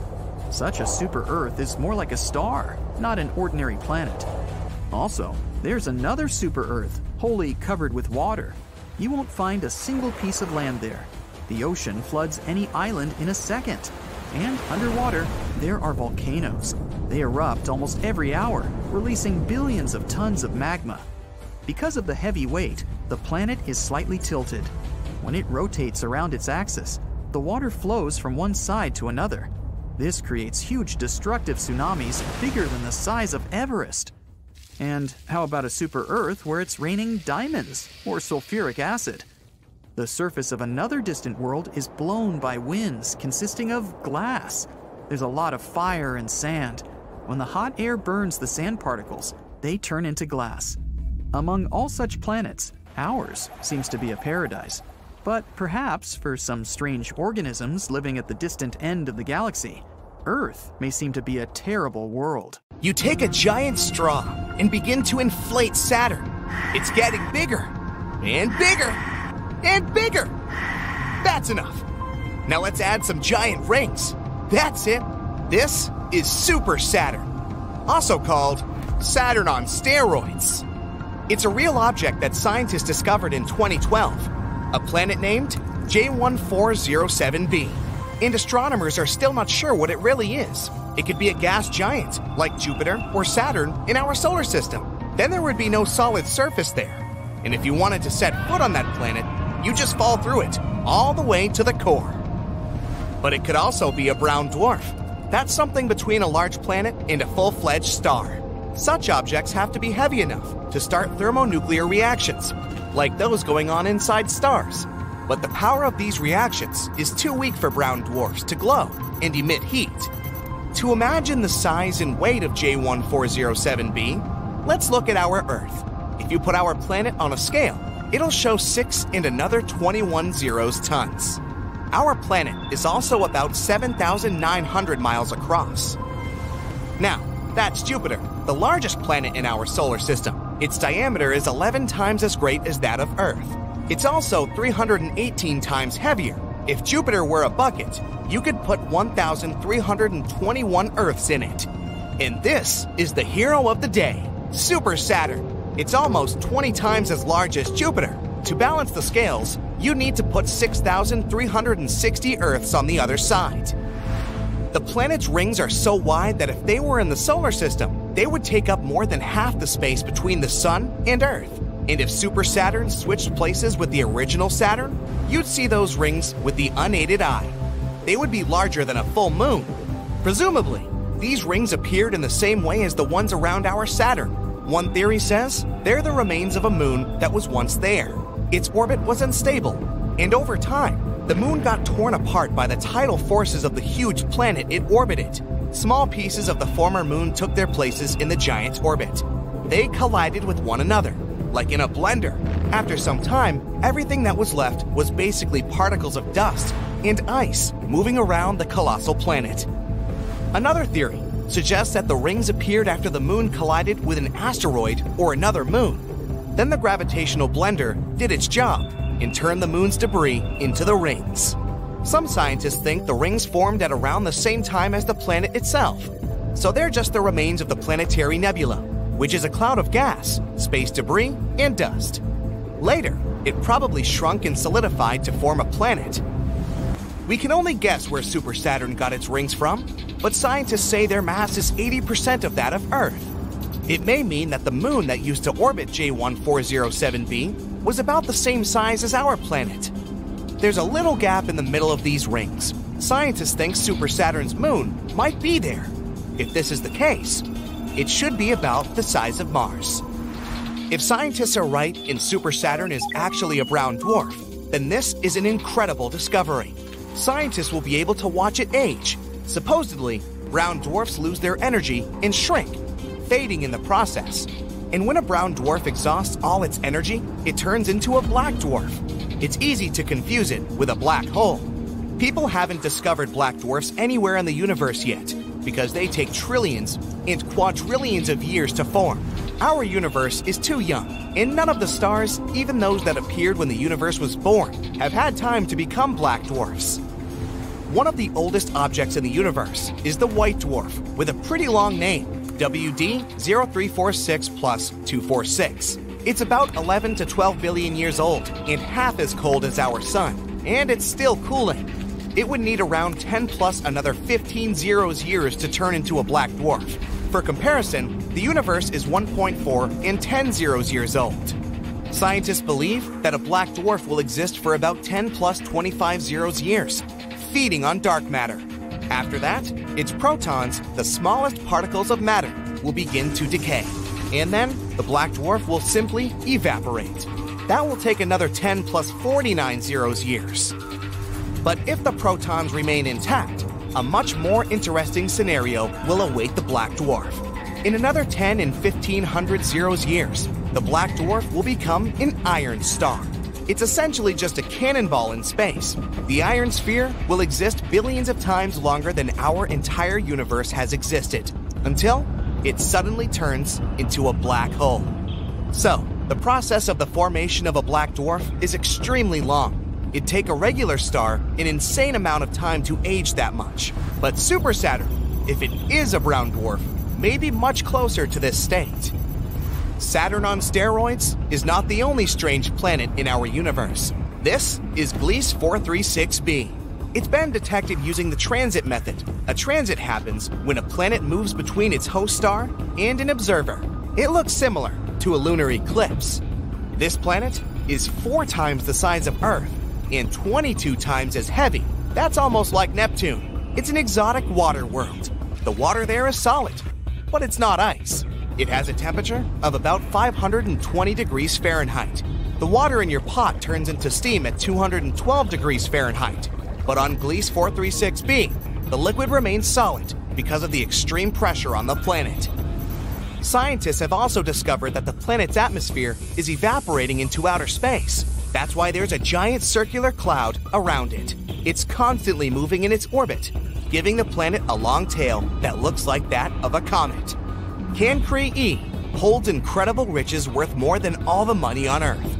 There are diamonds scattered all over the planet. Cancri E is about twice as wide and 8 times as heavy as Earth. This planet doesn't rotate. only one of its sides always faces its host star. The surface temperature there is almost twice as high as the temperature of a burning fire. And since the host star is rich in carbon, the planet contains plenty of this element too. The intense pressure and temperatures help turn carbon into graphite and diamonds. Unfortunately, this planet is 40 light years away from our home, so it'd take about 730,000 years to get there on a regular rocket. Another planet rich in gems is HAT P7b. It's about 1,000 light years away from Earth. It's 60% as large and nearly twice as heavy as Jupiter. The planet is so close to its host star that it makes one revolution around it in just 2 Earth days. Because of such close proximity to the star, HAT P7b is almost as hot as a white dwarf. If you look at the night side of this planet, you'll see unusual clouds. Scientists believe that these clouds may be rich in corundum material. This is the very substance that forms rubies and sapphires, so it's likely to rain very expensive and beautiful gems there. WASP 12b is one of the darkest planets ever discovered. Only one of its sides faces its host star. The planet's surface is so dark that it eats up about 94% of all visible light, so it looks a lot like a black hole. The host star heats up the planet so much that the material there continuously evaporates. Then the star's strong gravity pulls this cloud toward itself, forming a disk. But TRES-2b is the champion. It's the darkest planet known to people. It absorbs 99% of the light coming from its star, which means it consumes more light than a piece of coal. 1% of the remaining light looks red as it gets reflected by this gas giant. From afar, this planet looks very evil. One of the oldest planets in the universe is PSR B1620 26b. It's about 12.7 billion years old. This means that it formed about 1 billion years after the Big Bang. The planet is so old that its 2 host stars have had time to evolve. One is a white dwarf. The other is a pulsar that makes almost 100 revolutions per second. Sunrises on this planet must be stunning. Right now, this star system is moving toward a dense cluster of stars. This is likely to lead to a stellar collision, so the fate of this planet is unknown. Kepler 438b is one of the most Earth-like planets. It's only 12% larger and is in the habitable zone of its host star, not too close and not too far away. It's a sweet spot where water doesn't evaporate because of the heat and doesn't turn into ice because of the cold. This planet might host life on its surface. In the future, it may also become a new home for humanity, but it would take people about 470 years to get to this planet, even if we traveled at the speed of light, which is impossible due to the laws of physics. An exoplanet is any planet inside our solar system. Some of them are free-floating. Those are called rogue planets. They move around the galactic center. Others orbit their host star, or 2. For the first time, astronomers discovered exoplanets in the 1990s. Since then, scientists have found thousands of them. And now, you can sneak a peek too. Spoiler alert, some exoplanets are pretty bizarre. Others resemble our home planet and could probably support life. The closest to Earth exoplanet is Proxima Centauri b. It's a mere 4.2 light-years away from Earth. Recently, astronomers have found out that this world might resemble Earth even more than previously thought. It's only 17% more massive than our home planet. It orbits a star that is dimmer and less massive than the Sun. Proxima Centauri b is in the middle of the star's habitable zone. This means that chances are liquid water and life might exist on the planet. It looks like the exoplanet is tidally locked with its parent star. This means one of its sides faces the star at all times, and the other is always in the darkness. Scientists haven't figured out yet whether the planet has an atmosphere. It's traveling too close to its star and completes one orbit within 11 Earth days. The radiation from the star might be pulling the planet's air away. If this is the case, Proxima Centauri b isn't likely to have liquid water on its surface. Gliese 832c is 16 light-years away from Earth. In the cosmic scheme of things, it's a stone's throw away. This exoplanet is 5 times as massive as Earth and travels much closer to its parent star. That's why a year on this planet lasts a mere 36 days. But since this star is a red dwarf, much cooler and dimmer than the Sun, Gliese 832c gets as much light and heat as our planet does. At the same time, it's still unclear if Gliese 832c is similar to Earth. It probably has a much thicker atmosphere that creates a runaway greenhouse effect. This phenomenon occurs when a planet absorbs more heat from its host star than it can release back into space. This means that Gliese 832c is more likely to resemble scorching hot Venus rather than relatively cool Earth. Another Earth-like planet, TOI 700d, is 100 light-years away from us in the constellation Dorado. It orbits a small and rather cool dwarf star that is about 40% of the mass and size of the Sun. Its surface temperature is half as high as that of our star. The outermost planet, which is the very TOI 700d, is almost the size of Earth. It also sits in the habitable zone of its parent star. No flares from TOI 700 reach the planet. This increases the chances of the exoplanet being habitable. This means it can potentially develop and maintain life. Scientists don't know for sure the exact conditions on the surface of the planet, but one of the computer simulations they've created shows a planet covered with an ocean. It has a very dense atmosphere dominated by carbon dioxide. Astronomers think a similar atmosphere surrounded Mars when it was a young planet. But another 3D model shows TOI 700d as an all-land, cloudless world. That's what our Earth would probably look like if it wasn't covered with oceans. Winds on TOI 700d move away from the night side of the planet and meet in the area that directly faces the star. There is an exoplanet that stands out among the rest because of its awesome magenta color. You can find this world in the Virgo constellation. The planet is called Gliese 504b. The distance between this planet and its parent star is 9 times the distance between the Sun and Jupiter. The planet formed relatively recently and is still glowing with heat. That's why its surface looks pinkish. Just 20 light-years away from the Sun, which isn't such a great distance when we talk about space, a bizarre rogue planet is roaming our home Milky Way galaxy. But even though this planet doesn't orbit any star, it still has an incredibly powerful magnetic field. It's 4 million times stronger than Earth's magnetic field. The exoplanet also produces amazing auroras. When it was discovered in 2016, astronomers were almost sure they had detected a brown dwarf, which is an object too large to be a planet and too small to be a star.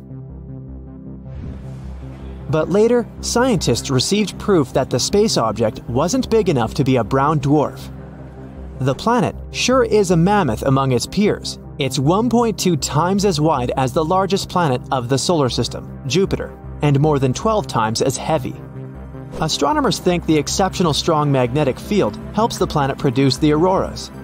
But the most curious thing is that they're generated in a different way than auroras on Earth. It might be because the exoplanet's moon helps the planet create these light shows. If you traveled 20,000 light-years away from Earth, you'd come close to a red dwarf in the Sagittarius constellation. Such stars are very cool and small. Quite far away from this cold star, there's a planet. The distance between this world and its host star is so great that the planet receives very little heat. It's one of the coldest planets ever detected. The average surface temperature on the planet is lower than -360 degrees Fahrenheit. That's why the entire planet is covered with a thick layer of ice. If you stepped onto its surface, you'd see nothing but glaciers, plains, and mountains of ice. And still, astronomers claim life might exist deep beneath the frozen surface. All because the core of the planet is likely to generate enough heat to melt some of its inner ice. In this case, there would be an enormous subsurface ocean, maybe even swarming with bizarre life forms on the planet. One of the oldest exoplanets we know about is PCR B162026b. It's about 12.7 billion years old. It's almost 3 times as old as Earth, which appeared 4.5 billion years ago. This also means that the Genesis planet formed only about 1 billion years after the Big Bang. The planet is so old that its two parent stars have had enough time to evolve into a white dwarf and a pulsar, making almost 100 revolutions per second. Sunrises on this planet must look awesome. I bet the next exoplanet isn't like any other you might have seen before. It's often called Super Saturn or Saturn on steroids. That's because J1407b has a colossal system of rings. They're 640 times as large as those of Saturn. The bizarre world is 434 light-years away from Earth. It's the only planet we know about that has rings similar to Saturn's. If you moved J1407b to our solar system and replaced Saturn with it, its rings would look many times larger than a full moon. Astronomers have noticed a gap halfway through the planet's rings. The chances are high that an exomoon the size of Mars orbits the planet somewhere within this gap. If you lived on this moon, you'd have an awesome view every time you looked up into the sky. This exoplanet, called WASP-12b, munches on the light coming from its star.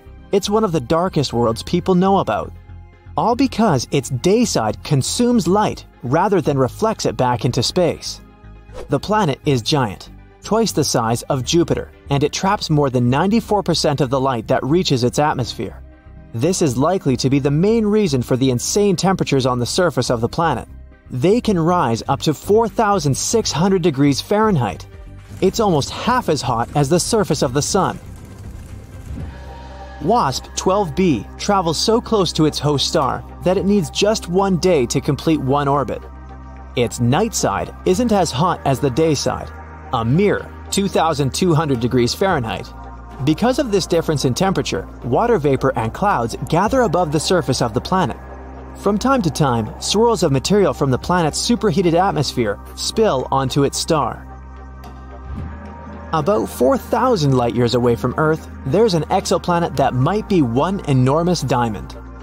It's 5 times the size of our planet, but needs only 2 hours and 10 minutes to orbit its parent star. It's a pulsar rotating at a rate of 10,000 times a minute. The planet is denser than any other we've discovered so far. It consists mostly of carbon, which is so dense that astronomers think it might be crystalline. If it was true, it could mean that at least some part of the planet is diamond. On WASP-76b, it rains iron on the night side of the planet, and the temperature on the daytime side rises up to 4,300 degrees Fahrenheit. That's hot enough to vaporize most metals. This exoplanet is a bit smaller than Jupiter and located 640 light-years away from Earth. Such terrifying weather conditions in this world are caused by its unusual orbit. The distance between WASP-76b and its parent star is 10 times shorter than the distance between Mercury and the Sun.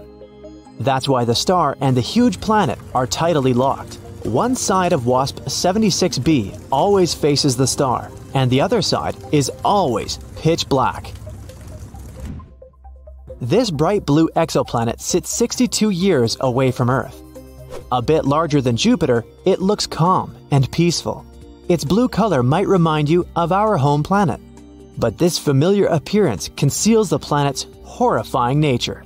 The beautiful hue comes from silicate atoms and particles that make up the atmosphere. But the wind speed on the planet can reach 5,400 miles per hour. That's 7 times the speed of sound. The temperature there can rise up to 1,600 degrees Fahrenheit. But this isn't the worst. In this bizarre world, it rains glass, sideways. So it's probably not the place where you'd like to spend your vacation. Earth. Home. The third blue rock from the Sun. The only known planet where life can thrive. We have around 78% nitrogen, 21% oxygen, and 1% argon, water vapor, and carbon dioxide, give or take. The perfect balance to support our respiration. The troposphere is the lowest and densest part of Earth's atmosphere, 5 to 9 miles thick. It's the part of the atmosphere that keeps changing our weather. For any life to exist, we would need this atmosphere and the same combination of gases to breathe. If all the planets in our solar system were combined to become a mega-Earth, then humans wouldn't have evolved the way we are today, and we'd have a very different planet. If we take the landscape of Mars, we'll only have solid land without large bodies of water. Earth is the only planet in our solar system with bodies of water. One of the first wonders to see will be Olympus Mons, the largest volcano in the solar system. It towers Mount Everest by a long shot at 78,000 feet above the ground. Velis Marineris is a group of canyons that make the Grand Canyon in the U.S. feel like a average one. This wonder stretches for almost 2,500 miles and goes more than 4 miles deep. On top of these epic terrains, there's plenty of other grand-scale locations on Mars that are way bigger than the ones on Earth. The planet might be as large as Jupiter. If the Earth were the size of a grape, then Jupiter would be the size of a basketball. We'd have the size of Jupiter and the rings of Saturn floating around us. The rings may seem like some large chunks of rock in the air, but they're actually ice particles and chunks of iced rocks. They range from the size of pebbles to car-sized ones. Saturn's rings are supported by the unique gravity in the region. With a lot of these ice rocks floating in the sky, there won't be much sunlight entering the planet, which means the planet will always be colder than usual. Not to mention the many moons it has. Our megaplanet could also have many moons circling above us, contributing to the tidal waves. Jupiter is known for the red spot, a place twice the size of Earth that has hurricane-like storms that have been going on for hundreds of years. The people of Mega-Earth will settle far away from it. Mercury is a planet but looks like the Moon due to all the craters lying around. That's because of many asteroids and comets striking it over billions of years. But the landscape here mainly consists of mountains, highlands, cliffs, and valleys. The Caloris Basin is almost 1,000 miles wide. They believe it was formed by a comet. The deserts on Earth are mainly hot and consist of dunes of sand, but they also have flat plains and small hills. The largest desert in the world is the whole Antarctic continent. Mercury has no atmosphere to trap any heat, so it gets really hot when the sun is facing it and freezing cold when the planet turns away from it. On this combined mega-Earth, the desert will most likely have a similar landscape to that of Mercury. The animals living here will probably be something like giant scorpions and desert snakes that soak in some sun during the day and go out hunting at night. But the soaring day temperatures would melt anyone walking. And even though Mercury is the closest planet to the Sun, it's not the hottest. Venus has temperatures of nearly 900 degrees Fahrenheit. Scientists believe that the lands here are flat because of the extreme temperatures, but it's not all flat, with some volcanoes and highland areas. We can probably find this terrain and climate near the equator, since it's always hot there. Humans can't live there unless they build special domes to sustain life. But since the planet is now huge, not all its territory needs to be populated. Some areas will have the proper atmosphere for breathing, but some places might not have such luxuries. Over at the poles, the climate will most likely mimic Pluto's, even though it's not technically a planet anymore. In 2006, they officially declared it a dwarf planet, and it's even smaller than the Moon. There's not much known about this little mini floating rock, except that it's composed of around 70% rock and 30% ice. Scientists believe that a part of its surface is covered in frozen nitrogen, solid methane, and carbon dioxide. Since the megaplanet is huge, gravity might be quite strong here. Jupiter's gravity is enough to double your weight. Humans will most likely be really tall and mega-sized to match the big planet. Even the oceans will be huge. Our oceans will look like little lakes compared to what Mega-Earth has in store for us. Humans need something close to 24 hours in a single day. Our bodies adjusted to it quite well, but it wouldn't affect us too much if the day had a few extra hours or a few hours less. We can't live on any other planet without wearing the proper gear. We wouldn't last more than a few seconds in places like Jupiter, Neptune, and Saturn. It's possible to last as long as you can hold your breath on Mars. The atmosphere is thin and the gravity is similar to ours, but you might freeze. Even though it's a red planet, it's actually very cold and has ice caps in the poles covered with carbon dioxide. The same's true for Mercury. You can only last there as long as you can hold your breath and be in the sweet spot between the sunrise and the sunset.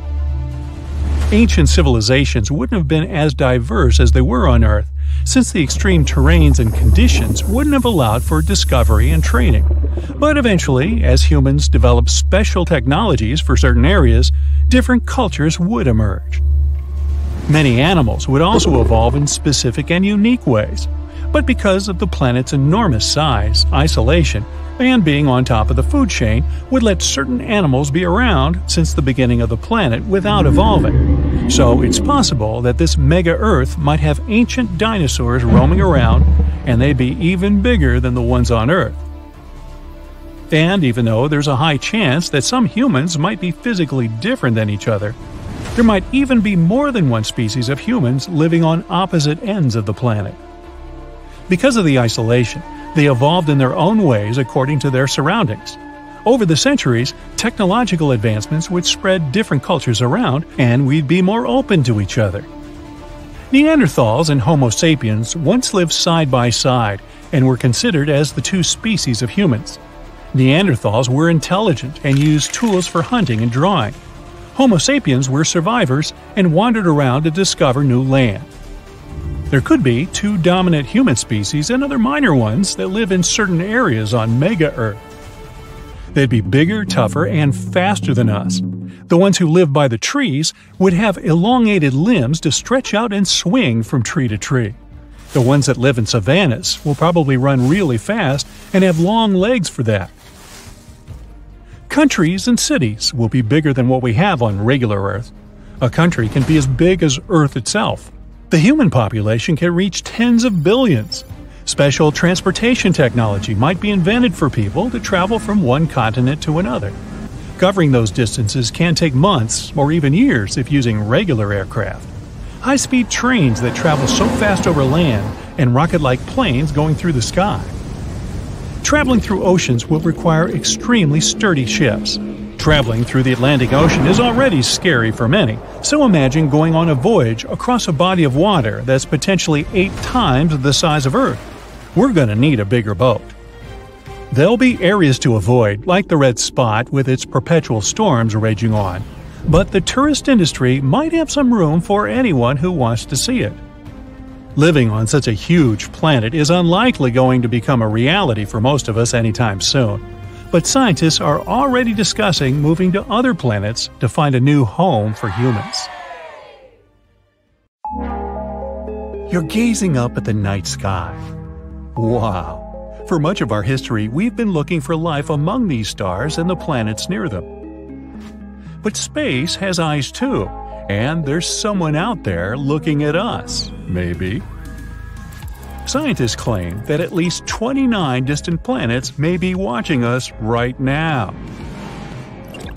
So comb your hair and smile. We've so far identified at least 1,715 neighboring star systems in the Milky Way that can detect our planet with conventional telescopes. These stars are located in our galaxy. So if they were to point their telescopes at our Sun, sooner or later they would see a small dot that passes between our home star and the observer. This is called a transit. It's a method of detecting planets in astronomy. For example, you can observe transit phenomenon right at home with a telescope. You have to point it at the Sun and wait. Then you'll see Mercury. That's the closest planet to the Sun, and now you see it as a small dot. Mercury transit process can last about 5 hours, and this phenomenon happens about 14 times in a century. You'll be able to observe the next transit on November 13, 2032. Mark your calendar. Likewise, you can observe Venus, the second planet from the Sun, but because it's farther away, its transits are less frequent. The last one was in 2004 and 2012. The next pair of transits is expected in 2117 and 2125. Hey, I won't be around then. So these star systems have the opportunity to observe our planet. But long-range telescopes work a little differently. Actually, the observer will not see a black dot with the sun in the background. The telescope will measure the brightness of our star. When Earth begins its transit between the sun and the observer, the telescope will record a slight drop in the brightness of the star because our planet is blocking the path of the sun's rays. Those faraway scientists of extraterrestrial civilizations will be able to calculate this drop in brightness and determine the size of our planet. But not all 1,700-plus star systems may have extraterrestrial life. Scientists have narrowed it down to 29 planets near some of these stars. They're potentially habitable. That means these planets are roughly Earth-like in size and within the habitable zone of their host star. That means they're not too close to the star, so it's not too hot for potential life. The water doesn't evaporate there like in a boiling pot. And they're not too far away, so it's not too cold and the water doesn't freeze into thick sheets of ice. And since water is the basis of life, we can assume that civilization might exist there. Theoretically, these planets could have seen Earth transits in the last 5,000 years. So, while we were building the pyramids of Giza or Stonehenge, an extraterrestrial civilization may have been watching us. One of these planets is only 11 light-years from our home. Near the Ross 128 star, a red dwarf in the constellation Virgo. There's an exoplanet about twice the size of Earth and right in the habitable zone of its host star. Theoretically, the inhabitants of this planet could see Earth transit the Sun on a regular basis for 2,000 years. But about 900 years ago, the planet lost its position and can no longer continue observation. The other planet where Earth can be seen transiting is 12.5 light-years away, near the star called Teegarden. The window for observing our planet will open there in about 29 years. We're betting heavily on the TRAPPIST-1 star system. It hosts at least 7 exoplanets, almost like our solar system. And 4 of them are in the habitable zone of the star. But they won't be able to start observing Earth until 16 centuries from now. But we can try to make contact with these planets right now. They're all close enough to us to pick up our radio signals. Radio waves can travel through space at the speed of light, and our planet has been emitting radio signals continuously since 1895. So we're like noisy neighbors in the radio spectrum. If there's a planet somewhere with an intelligent civilization within 125 light-years of us, our radio noise would have already reached them. The only problem is, it would take about the same time to get a response from that civilization. The other problem with radio is that any civilization uses it for a relatively short period. Even now on Earth, we use Bluetooth and fiber optics more than radio, except for maybe traffic reports. And over time, all the radio noise we create will simply disappear.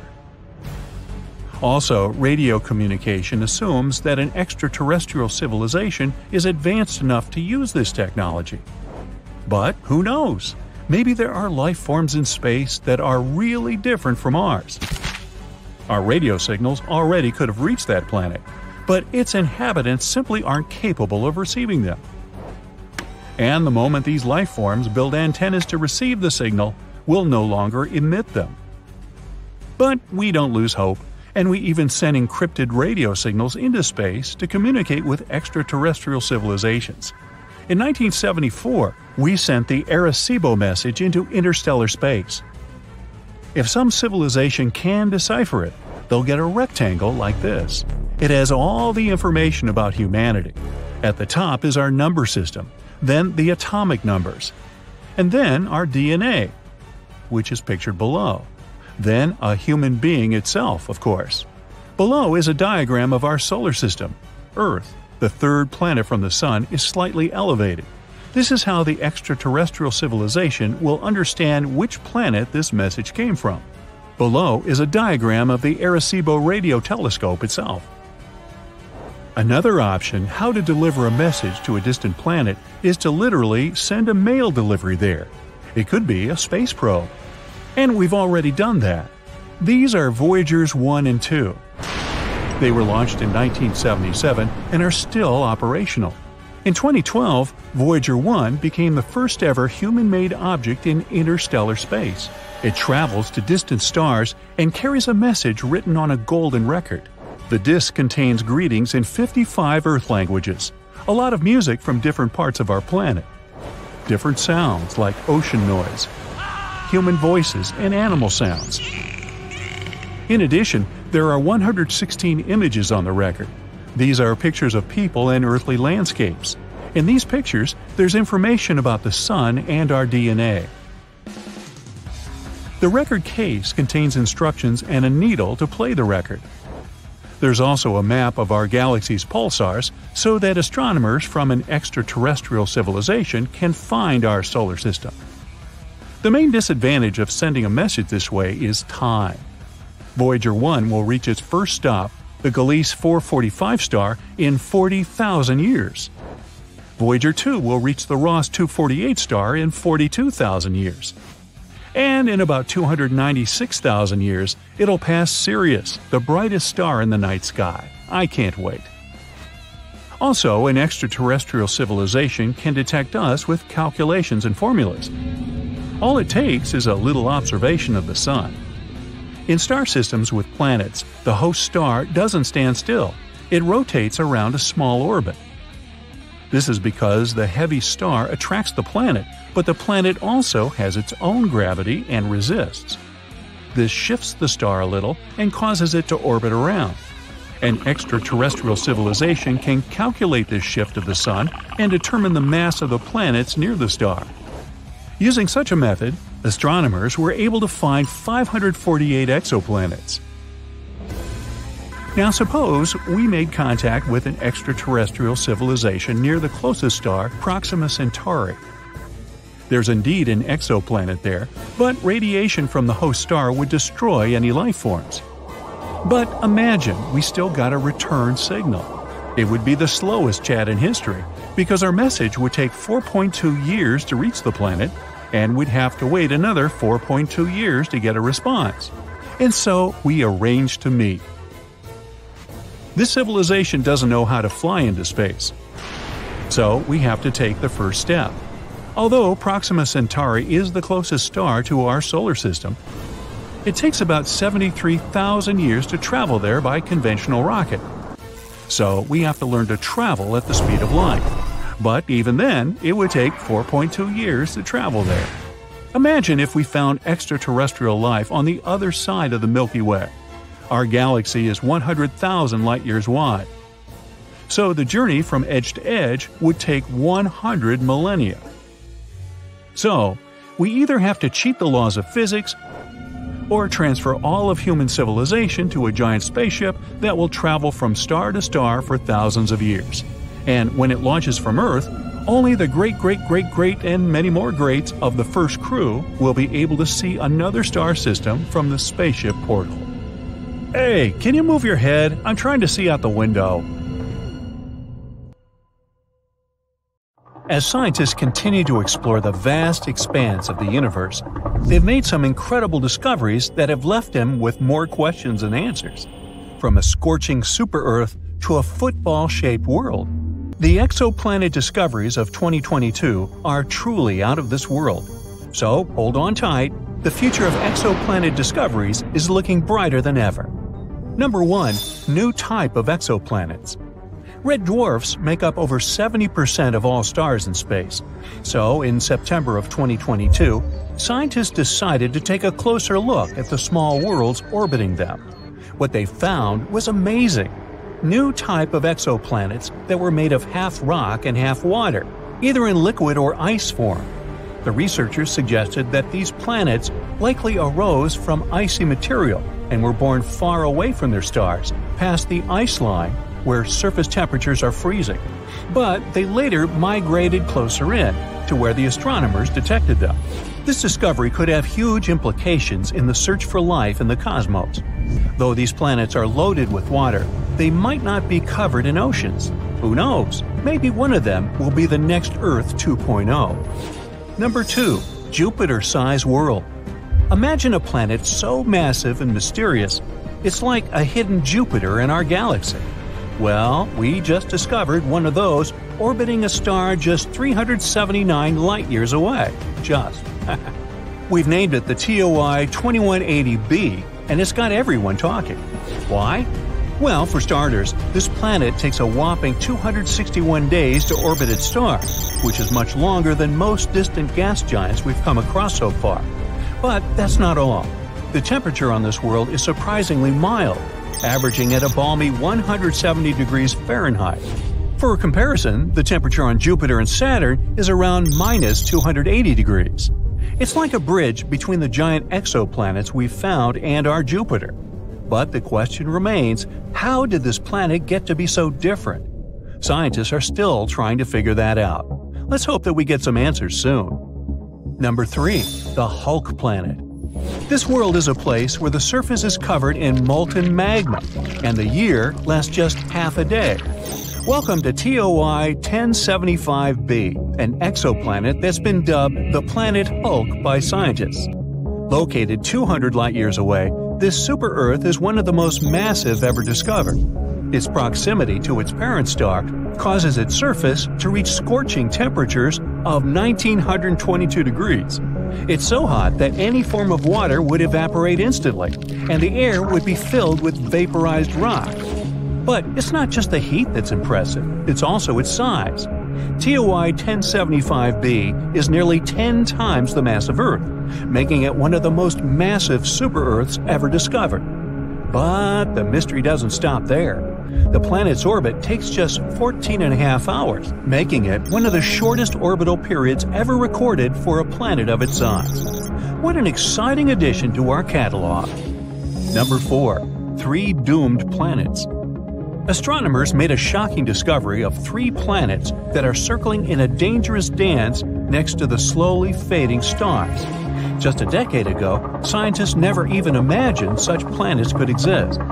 These gas giant planets, similar in size to Jupiter, orbit way too close to their slowly fading stars. They're basically walking on the edge. Take one of them, for example, dubbed TOI 2337b. Its orbit will likely send it hurtling straight into the fiery arms of its host star in less than 1 million years. Well, I won't be around then. As these stars enter their final days, they're pulling in nearby planets like a black hole, altering their orbits and potentially causing catastrophic collisions.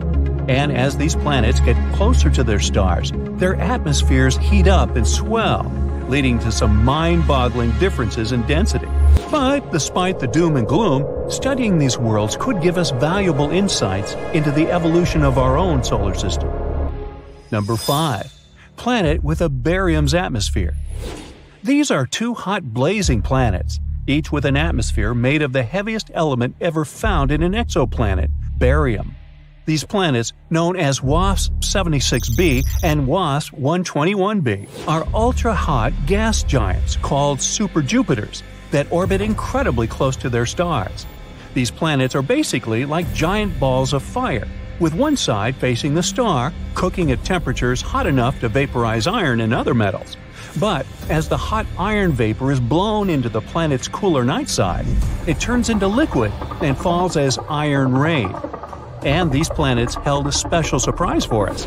Barium is a heavy metal, about 2.5 times as heavy as iron.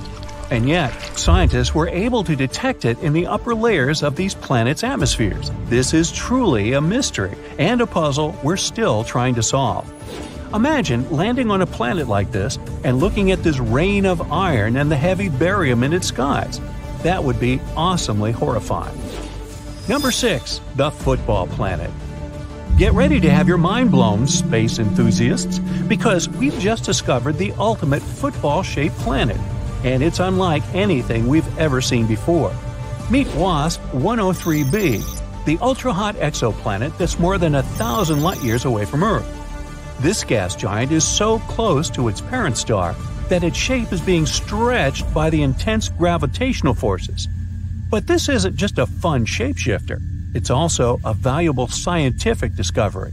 By studying the planet's passes across its star, we were able to measure its deformation for the first time ever. It's like taking a snapshot of a planet in motion and it's giving us insights into the extreme conditions that these planets can endure. This is truly a great discovery. Number 7. A zodiacal light. Are you ready for a cosmic ghost story? Scientists and high school students in China have uncovered a spooky phenomenon on 3 distant exoplanets. It's called zodiacal light, a glow that's similar to the one seen here on Earth during sunset. But this isn't just some eerie light show. It could hold clues about the makeup of these potentially habitable worlds. Imagine watching the sunset from a dark spot on Earth, and instead of darkness, a triangle of light appears. That's zodiacal light. It's caused by sunlight reflecting off dust particles that fill the solar system, the remains of asteroids and comets. A team of researchers analyzed 47 potential habitable exoplanets named Kepler-69c, Kepler-1229b, and Kepler-395c, all super-Earths, had signs of this light. This discovery is more than just a spooky phenomenon. It could reveal information about the presence of asteroids and comets in these exoplanet systems, which could be difficult to detect otherwise.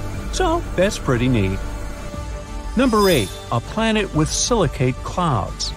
Introducing VHS-1259b, not a home video recording system, but a strange and exotic world shrouded in mystery and wonder. A place where the clouds are made of sand and the sky is forever red. This isn't the stuff of science fiction, but a real-life discovery made by the brilliant minds at NASA. This is a brown dwarf exoplanet that's making waves in the astronomical community. It's way too massive for a planet, nearly 20 times the size of Jupiter, but it's not quite a star. It's something in between, a cosmic enigma that defies definition. But what's really crazy about VHS-1256b is its atmosphere. Scientists have discovered that this strange world is cloaked in thick clouds of silicate grains, similar to sand. It's the first time this kind of cloud has ever been detected on an exoplanet, and it's a discovery that's sure to change the way we think about the universe and the possibilities of life beyond our world. And there you have it, folks. The year 2022 was filled with incredible discoveries and groundbreaking findings in the world of exoplanets. But this is just the beginning, as scientists and researchers continue to explore the vast expanse of space. We can only imagine what other wonders await us. So, let's keep looking. Who knows what secrets the stars hold for us next? Our universe is full of both amazing and terrifying things. You already know about quasars, black holes, dark matter, and so on. But how about the horrors of space that you haven't even heard of? Would you like to visit the most bizarre worlds in the universe? And it's not me who made this list, but NASA themselves. Welcome to the Galaxy of Horrors, NASA's awesome Halloween collection. Please join me on a journey to some planets and tell me which ones you would consider the most horrible. Buckle up! Our first destination is a gas giant called TRES-2b. It's located 750 light-years away from us. If we used a regular spaceship, it would take us about 10 million years to get there. TRES-2b orbits a yellow dwarf, a star similar to our Sun. It also weighs about 1.5 times more than Jupiter. So, what's so special about it? Well, if you're afraid of the dark, you definitely don't want to visit this place. It's the planet of eternal night, the darkest one of all the planets known to us. But it's not that far from its star, so why is that? The thing is, the surface of TRES-2b reflects light even worse than coal does. Because of this, it seems that there's no light at all. If you were flying across the surface of this planet, it would be like walking with a blindfold on your eyes. Oh wait, actually there is some light. An eerie deep red glow surrounds the surface of the planet. This glow is created by the burning atmosphere, which makes TRES-2b a scorching planet. The air there is even hotter than lava. Oh, but if you think that was bad, let me show you the next place of our horror journey. NASA wasn't beating about the bush while nicknaming this one. Now, we're not just talking about one planet, but 3 at once. They're also located quite far away, 2,300 light-years from the Sun. We would have reached them by ship in about 35 million years. All the planets are in the constellation Virgo, and each is extremely light, much lighter than the Earth. These 3 exoplanets are called Poltergeist, Dragger, and Phobator. Cool names, huh? It's because each of these planets is about to become a ghost soon. The thing is, they don't revolve around a star, but around a pulsar. Pulsars are rotating neutron stars with an extremely powerful magnetic field. In simple words, these are the stars that exploded one day. After the explosion, they usually emit such a powerful pulse that it causes the star to rotate at an unimaginable speed, several thousand rotations per second. At the same time, they constantly emit electromagnetic pulses that affect everything around them. So, you've probably already guessed what's happening with our zombie planets. They're slowly, gradually being destroyed under the gigantic influence of radiation. One day, they'll disappear without a trace. Ghost-like planets orbiting an undead star? Yeah, Zombie World is a fitting name. It's also not surprising that scientists nicknamed this pulsar Lich, despite the long official name. Well, at least these guys stick together on their final dance. This planet has a long name, so bear with me. HD 189733b. This gas giant is 65 light-years away from us. It would have taken around 1 million years to get there on a spaceship. This planet is slightly more massive than Jupiter and orbits its star, an orange dwarf, all alone. At first glance, it may seem friendly. A pleasant blue color and curls on the surface. Kind of resembles a summer sky or foam on sea waves, right? Oh, looks are very deceptive, my friend. This planet has a pleasant cobalt blue color due to the hazy blow-torched atmosphere. This atmosphere contains silicates that condense when heated. In other words, the clouds on this planet have rain made of glass. Yes, it rains hot glass shards here. Oh, and if that's not enough, there's a raging wind on the surface, which is moving at a speed of 5,400 miles per hour. Just to compare, the fastest wind on Earth had a speed of 254 miles per hour, about 20 times weaker. And because of this, hundreds of thousands of glass shards rush horizontally across the planet's surface at breakneck speed. I really don't envy anyone who would want to try to land there. By the way, this isn't the only example of strange rains in our universe. For example, it rains molten iron on the planet Dimidium. Or let's take so-called carbon planets. Their existence hasn't yet been proven, but if they do exist, there would be tons of black poisonous clouds, and it would rain pure gasoline and hot liquid asphalt. Oh, and also, raindrops would explode upon touching the surface. Nothing special.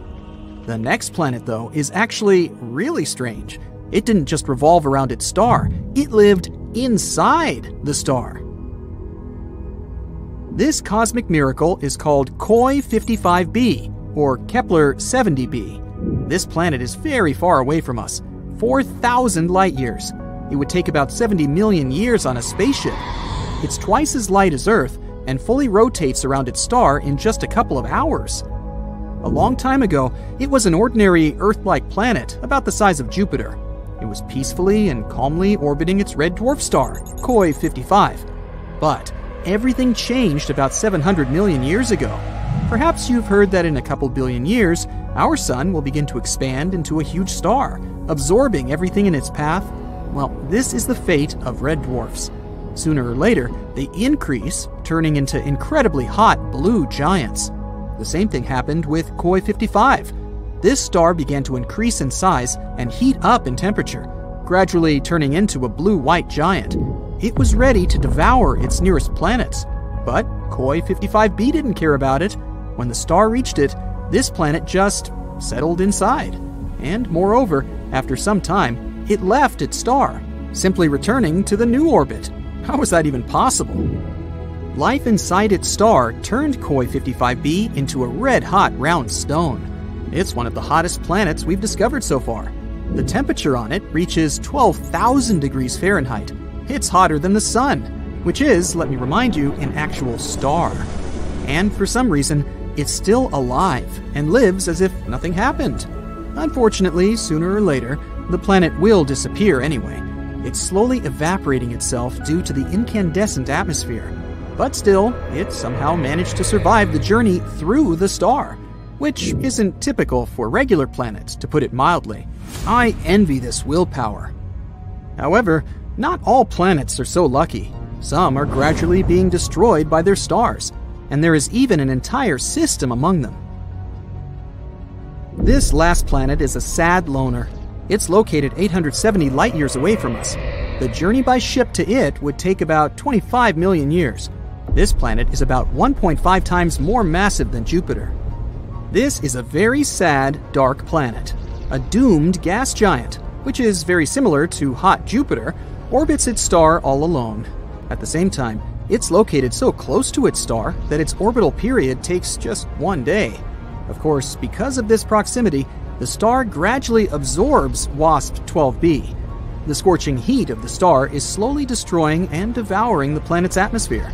The planet has only around 10 million years left. But what's more interesting, because of this stretching, WASP-12b acquired the shape of an egg. It doesn't even resemble an actual planet anymore. It's also very hot. The surface temperature of the gas giant reaches 4,000 degrees Fahrenheit.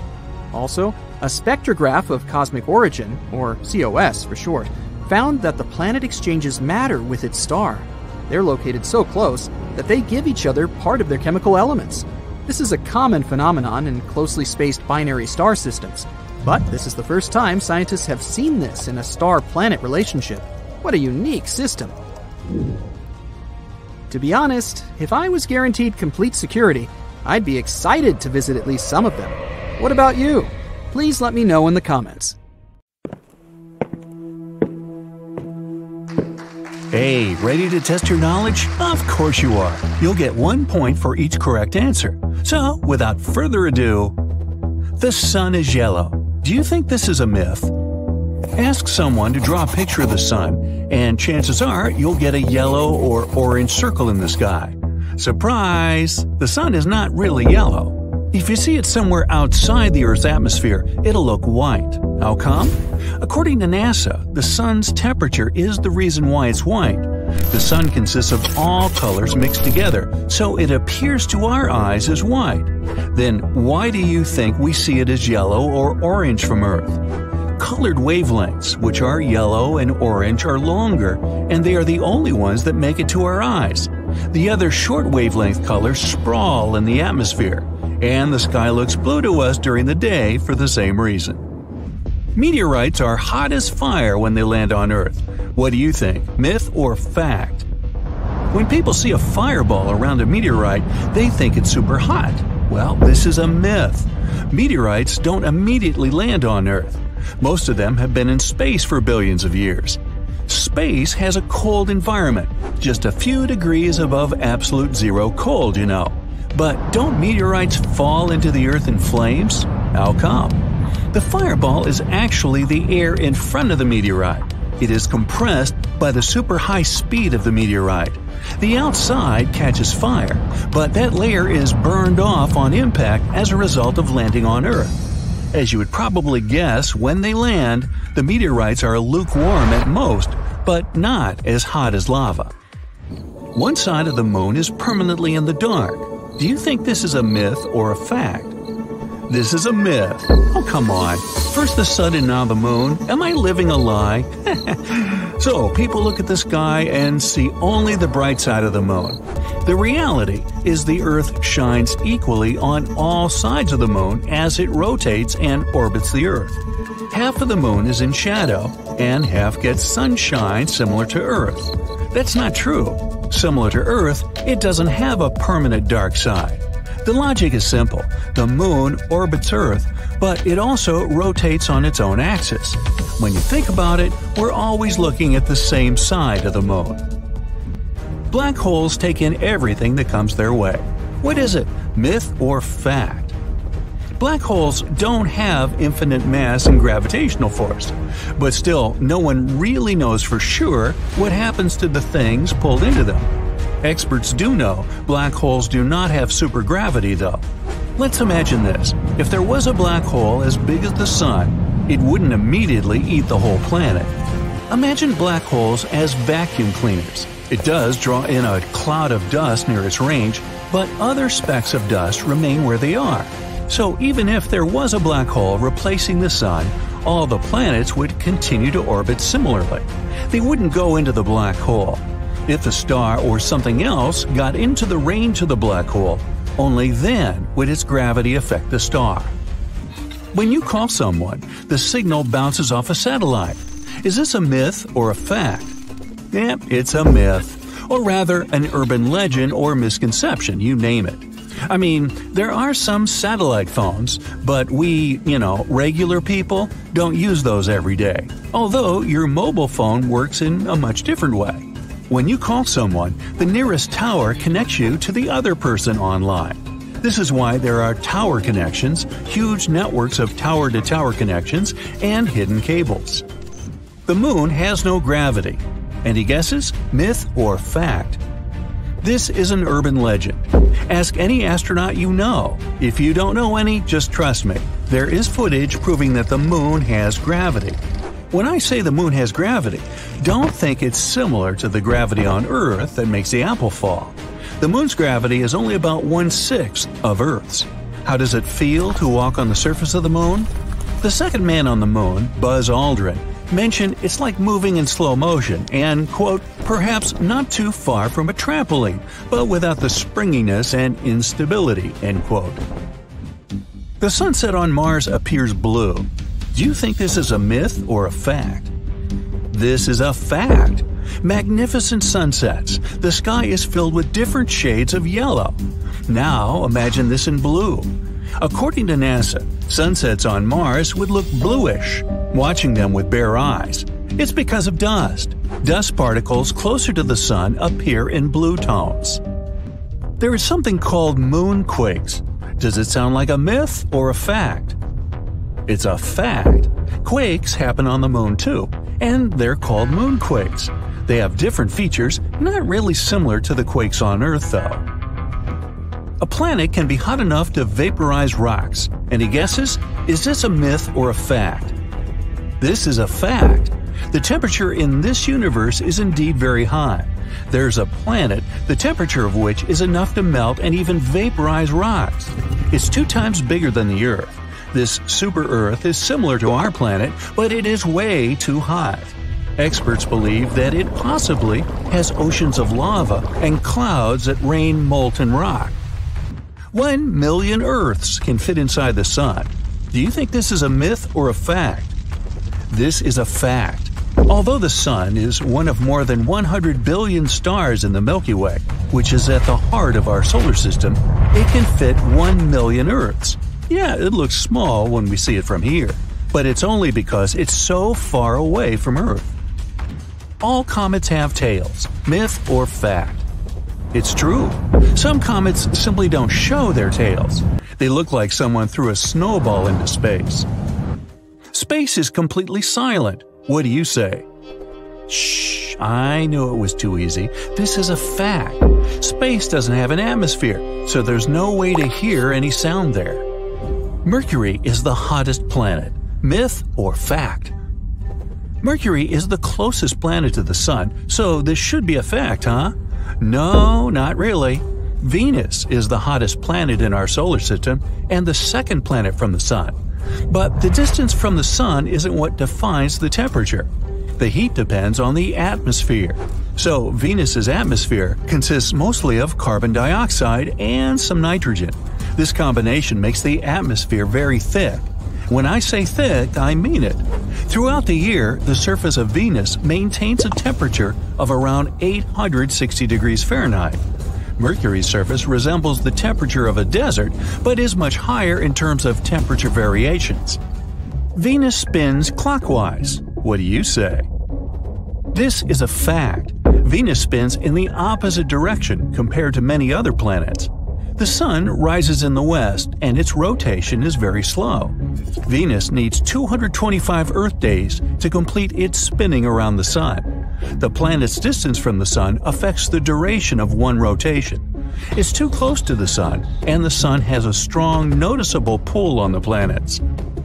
Footprints on the Moon can stay there for millions of years. Do you think this is a fact or a myth? Fact checked. The Moon has no atmosphere, So there's no wind blowing, and without the wind, there's no way to erase the footprints without any intervention.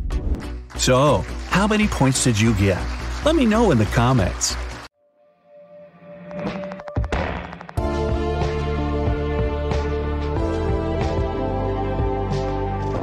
So check this out. Astronomers have discovered an exoplanet they're calling Super Saturn. It's got rings over an AU wide. An AU is the astronomical unit, the distance between the Sun to the Earth. That's an incredibly huge ring system, hence its name. Super Saturn is being called Mamajek's object after the astronomer who led the team to whom we owe the discovery. Professor Eric Mamajek of Rochester University in New York found Super Saturn while scouring through data downloaded from wide-angle transit observations. WASP is the acronym for Wide Angle Search for Exoplanets. It's an ingenious project developed in the year 2000 by astronomers at Queen's University in Belfast, Northern Ireland, and St Andrews University in Scotland. Using 4 telescopes, the CCD video cameras on the scopes record the slight dimming of starlight caused by objects passing in front of stars. This is called the transit method of exoplanet detection. So, for example, the planet Venus transits across our view of the Sun every couple hundred years. A black dot, the silhouette of Venus, is visible, crossing in front of the Sun as Venus passes between our line of sight and the Sun. This tiny eclipse causes the amount of sunlight coming to Earth to be reduced by a minuscule amount, also known as teeny tiny. The same is true for all the stars in the Milky Way that have planets going around them. Exoplanetary transits in front of stars must be in direct line of sight with Earth for the starlight to be dim. Such transits do not occur very often. That's why thousands of stars must be looked at simultaneously for as long of a duration as possible, between 4 and 8 hours a night. WASP was created to stare continuously at as wide of a range of stars as possible. Maybe one of them would show an exoplanet transit. That translates into a lot of data being produced, about 40 gigabytes per viewing session. Computer scientists at Leicester University in England developed a computer program to store the data and generate photometric graphs of the light intensity of each star.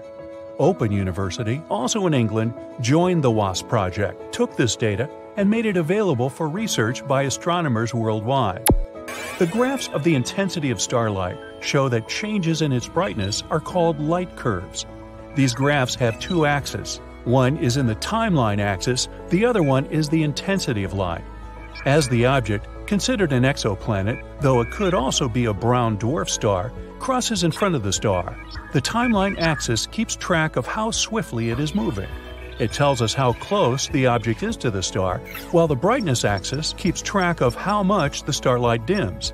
This way, we can find out how large the object is. Now, obviously, big objects will dim the light more and be easier to detect. At present, Earth-based equipment is not sensitive enough to measure the dimming caused by planets as small as Earth. Neptune's size and larger ones are the limit for WASP. However, the James Webb Space Telescope, which is now in operation, has a much greater sensitivity and will be able to resolve the transits of Earth-sized exoplanets. Now, I know you want me to get to Super Saturn, but there's something else you should be familiar with before we get there. If the exoplanet has an atmosphere, or, in the case of Super Saturn, a ring system, the starlight from the star the planet is transiting will shine through the atmosphere or ring system, and that can be detected too. The light curve will show less dimming in the photometric data, because not all the starlight is being blocked. Some light is still getting through the atmosphere or rings.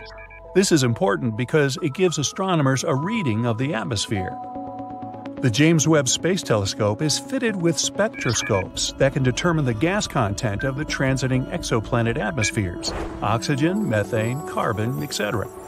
The WASP project has been really catching on. There's a Super WASP project now consisting of WASP North and a WASP South. One looks at the sky above the northern hemisphere, the other looks at the sky above the southern hemisphere. There's also a Next Generation Transit Survey, NGTS, based on the WASP project. It's automated, so astronomers don't have to stay up all night sipping coffee, but they can if they want to.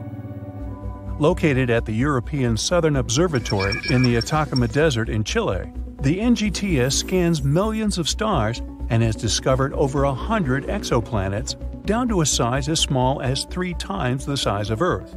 NGTS has started a Planet Hunters Club on social media. Citizen scientists can search the online database of light curves and perhaps discover your very own exoplanet.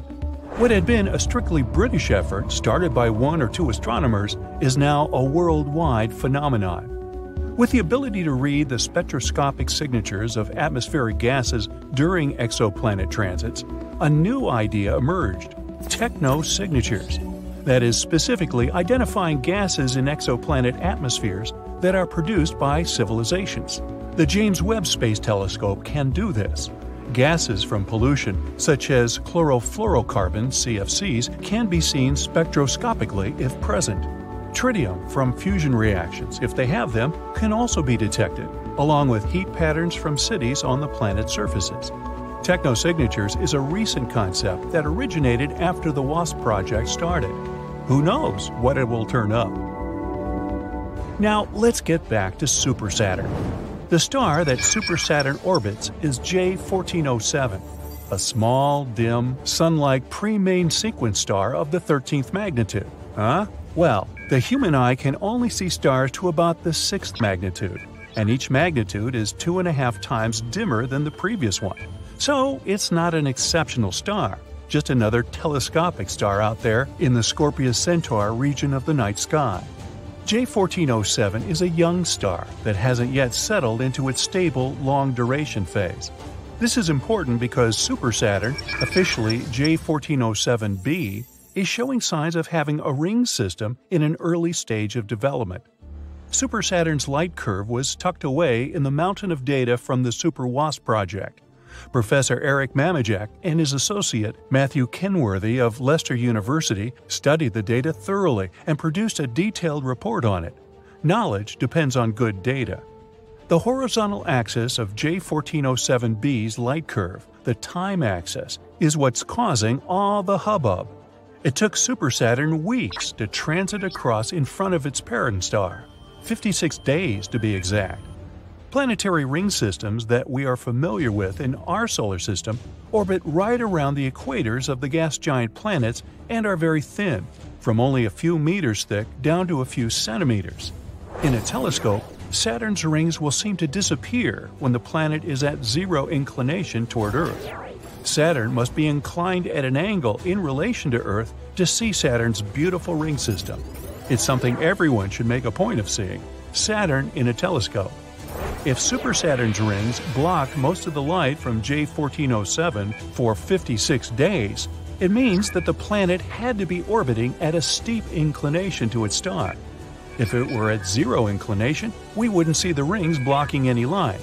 Therefore, the orbital time could be determined, 10 years minimum to 200 years if the orbit is highly elliptical. The superplanet itself is calculated to be 24 times the mass of Jupiter, which means that if it is gaseous, it could be a brown dwarf star. Super Saturn appears to have a Mars-sized object orbiting around it, because there is a huge gap in the rings that was most probably cleared out by a large object. The Cassini division in the rings of Saturn is where the moon Mimas has cleared out a path through Saturn's rings. The light curve of Super Saturn has only been observed once. All the exoplanet detection systems are keeping an eye out for it to come back around J1407. No one knows when that will occur. Some astronomers have suggested that J1407b is a brown dwarf star system in itself, merely passing in front of, but not connected to, star J1407. An orbital reappearance of Super Saturn would disprove that conjecture. The center region of Super Saturn blocked out all the light from its primary star. This is what indicates that the ring system is new and in an early developmental phase. Over time, the very dense ring mass close to the planet is expected to thin as all this matter gets absorbed into the planet or ejected into space. This is what has happened with our solar system's gas giant planets. The Mamajek object is a shocker. Never before or since has a light curve been detected like Super Saturn's. Super Saturn has added a new chapter to our understanding of the formation of ring systems. So, here's to you, Super Saturn. Hope to see you again soon. Now, Mercury is the planet that's usually closest to Earth. Does that surprise you? Did me.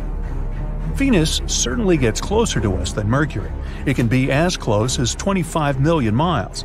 After all, Venus is the second planet from the Sun, and Earth is the third. Even Mars gets closer to Earth than Mercury. The red planet can come as close to our home as 35 million miles, as it will in the year 2287. I won't be around for that.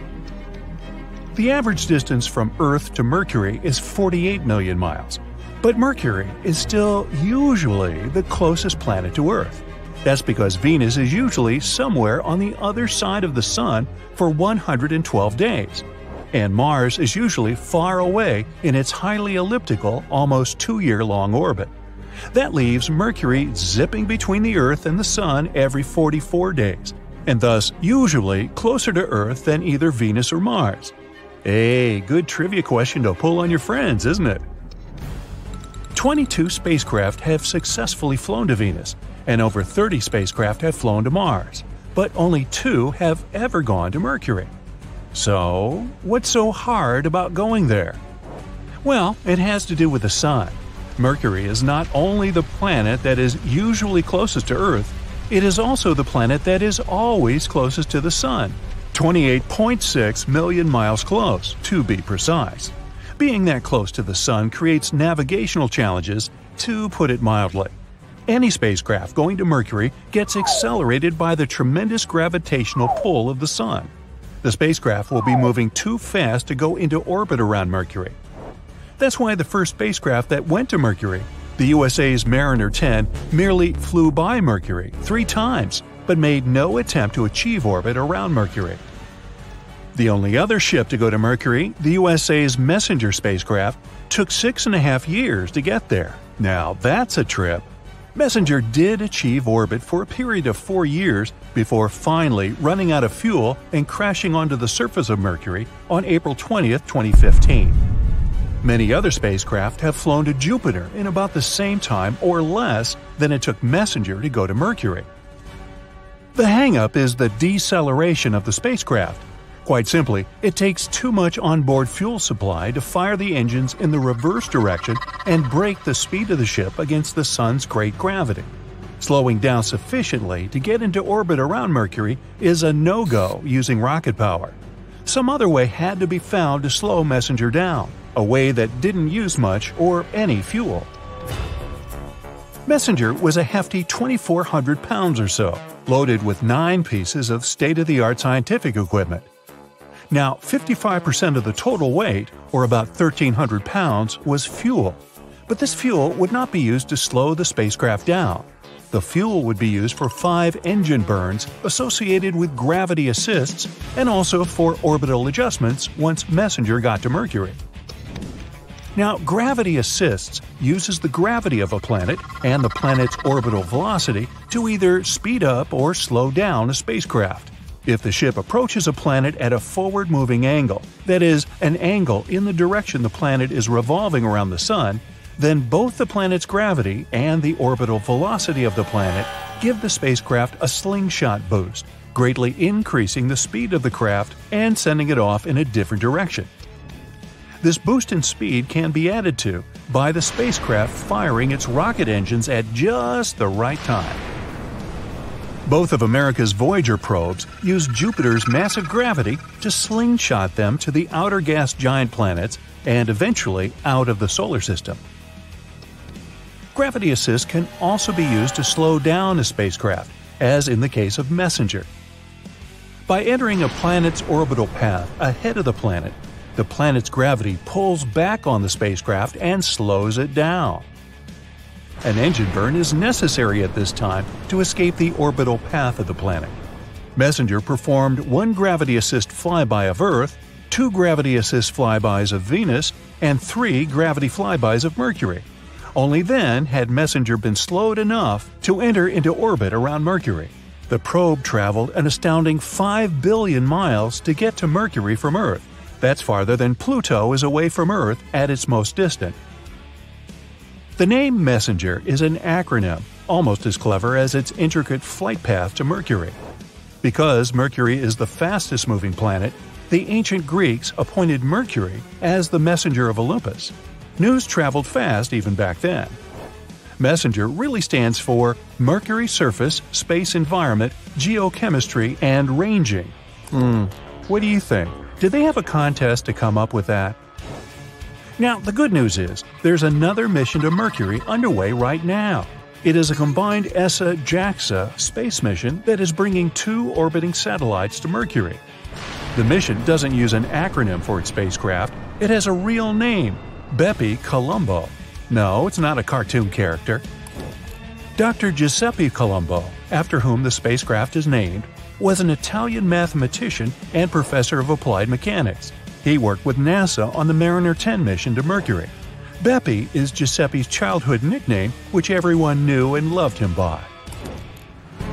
NASA had been content with one flyby of Mercury, the first ever, but Professor Bepi calculated that with a slight adjustment of the flight path to enable a gravity assist at Venus, Mariner 10 could fly by Mercury again and again on different orbits around the Sun.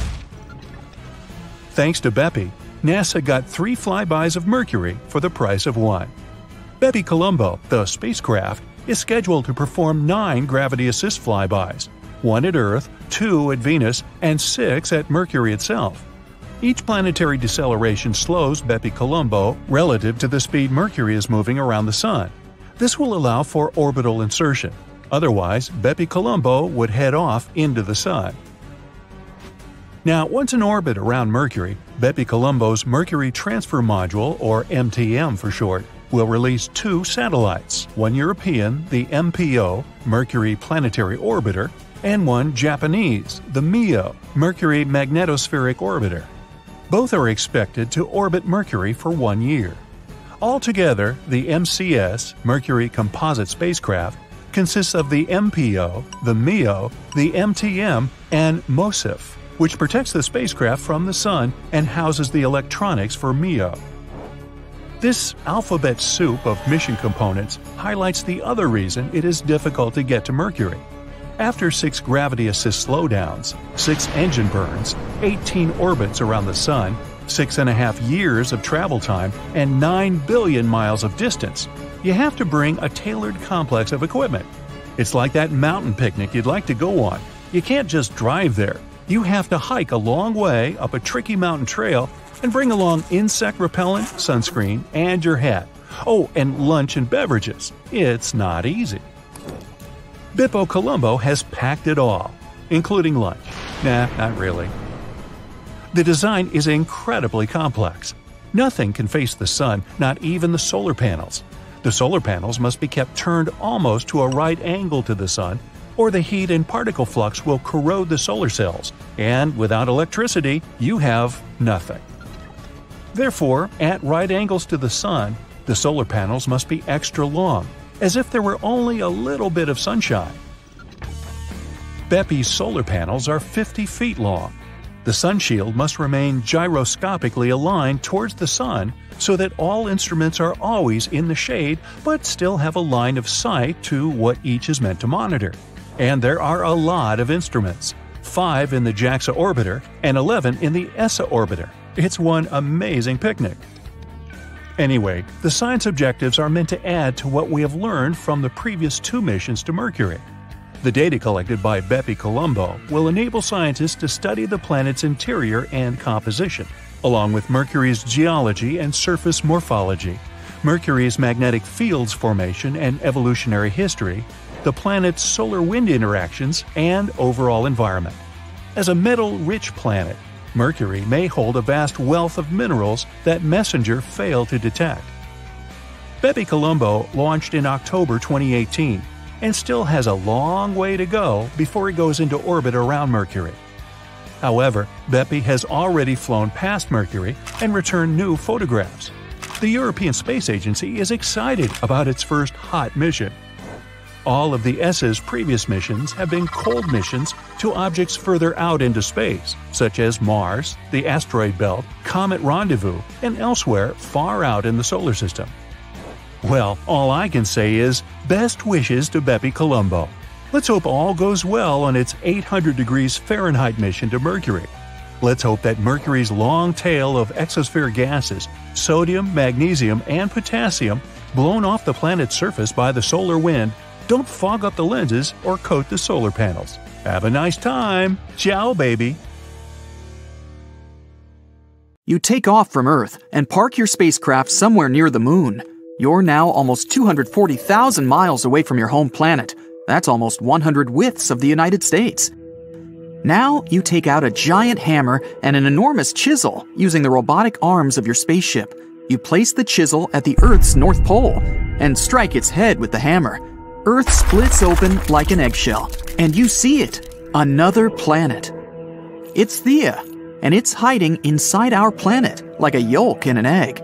You'd need to go back in time 4.5 billion years to find out how it got there. This beautiful nebula will soon become our solar system. Colored dust and various space debris are slowly coming closer toward the common center. Soon this jigsaw puzzle of debris becomes too heavy and dense. The temperature inside the giant is rising. Soon it gets so high that it triggers a nuclear chain reaction. Another second and bam! There's an explosion so powerful that the shock waves travel far into dark space. And the blinding flash from this blast can be seen from the other side of the Milky Way galaxy. When the dust clears a little, you can see that a bright light is still shining at the very center of the explosion. This newborn star is the Sun. It weighs as much as 333,000 Earths. If the Sun was a bucket, you'd need 1.3 million Earth-sized planets to fill it. You're interested in a small object over there, 93 million miles away from the Sun. This pile of rocks and hot lava is Earth. Right now, the planet is busy forming its core, while the oceans of lava are gradually cooling down. But a few tens of million years after the Sun's birth, you notice a strange object hurtling toward Earth. It's Theia. This small planet was born at about the same time as Earth, and now it's following a crazy spiral trajectory at enormous speed. Scientists believe Theia was kind of a ball Jupiter and Venus played with. Venus was pulling Theia in one direction. Then Big Brother Jupiter pulled it back. But the Sun makes up 99.8% of the mass of the entire solar system. That's why the star sets its own rules. It makes Theia move in almost the same orbit as Earth. So they inevitably come closer and closer to each other until they become next-door neighbors. We see that Theia is the size of Mars and as wide as the Atlantic Ocean from New York to Portugal. A collision can't be avoided. Theia is traveling toward Earth at nearly 9,000 miles per hour. That's 11 times faster than the speed of sound. If the smaller planet crashes into Earth at a particular angle, Earth will most likely be torn apart, as well as Theia itself. The collision will cause a huge blast, visible on other planets even on a bright day. Nothing will be left but some burning dust and debris. Even if Theia touches Earth only lightly, it'll still knock out a chunk of our planet the size of Australia. But the collision with Theia happens at a perfect 45-degree angle. It strikes the Earth at tremendous speed. The explosion literally vaporizes huge amounts of rock, and the shock wave sends the remaining debris into Earth's orbit. A huge crater is formed at the impact site. Soon, it gets filled with boiling lava. The remnants of Theia and the ejected fragments of Earth begin to orbit our planet. According to one version, these fragments form two moons. At first, they travel together, but one day, they get too close to each other and collide, forming one large space body. The other theory claims that all the shards start being pulled by the remnants of Theia. Sometime later, they form the Moon as we now know it. At that point in the past, though, it's just red-hot rock and lava. The collision at this angle slightly tilts our planet and accelerates its rotation. It's because of Theia that we have different seasons and 24 hours in a day. Earth has lithospheric plates. These are enormous solid pieces that make up the crust of our planet. After the collision with Theia, they start to break and crack. It causes carbon, a primary component of all known life on Earth, to start moving all over our planet. So, Earth gets some kind of metabolism. After a few 100 million years, the first living creatures start to appear on our planet. Over nearly 4 billion years, simple single-celled organisms have been evolving into the life you see today. According to scientists, such a collision is a very rare event. The probability that somewhere out there, there's a planet like ours that has survived the same catastrophe is extremely small. This may be the reason why we are yet to find traces of other civilizations out there in space. Meanwhile, the remains of Theia are still here on Earth. Of course, it doesn't look like an entire planet stuck inside our own. Most of the fragments have melted and blended into the Earth's crust. If you take the top layer off our planet, you'll see 2 huge lava blobs the size of entire continents. They're right below Africa and the Pacific Ocean. Presumably, these are the remains of Theia. They didn't mix with Earth's mantle because of different densities. It's like mixing water and oil in a glass. The oil will always float up over the water and create an even layer on top of it. But if you raise those lava patches up to the surface, they'd be 100 times higher than Mount Everest. Other remains of Theia might be on the Moon. The Apollo space missions brought back many soil samples for analysis. Scientists have concluded that the Moon is very similar to Earth in structure. People could drill deep down and take samples there. Then they'd analyze the blobs from Earth. If their structure matched, it'd be 100% proof that Theia did hit Earth 4.5 billion years ago. And that's how we got the Moon. But for the time being, Theia remains somewhat mysterious. Scientists are still not sure that the planet actually existed. The whole idea perfectly fits the model of the Moon's creation. But in fact, this incredible collision may have never happened. Hop on the bright side of life together with our brand new tees, hoodies, and more. Click the link to pick your choice. Now you travel 41 light-years away from Earth to the planet 55 Cancri E. It's about twice the size of Earth and 8 times heavier. You take out your giant hammer again and use it to hit the chisel. The planet cracks, and you see, it's a giant diamond. The temperature on this planet is tens of times higher than that of Earth, and its soil is rich in carbon. The heat puts a lot of pressure on this carbon. Its structure changes. First, it turns into graphite. Some more pressure, and graphite turns into diamond. On Earth, diamonds form at depths below 60 miles, where the pressure is 50,000 times greater than on the surface. The temperatures there rise over 1,000 degrees, which is as hot as fire. Diamonds are ejected closer to the surface in volcanic eruptions.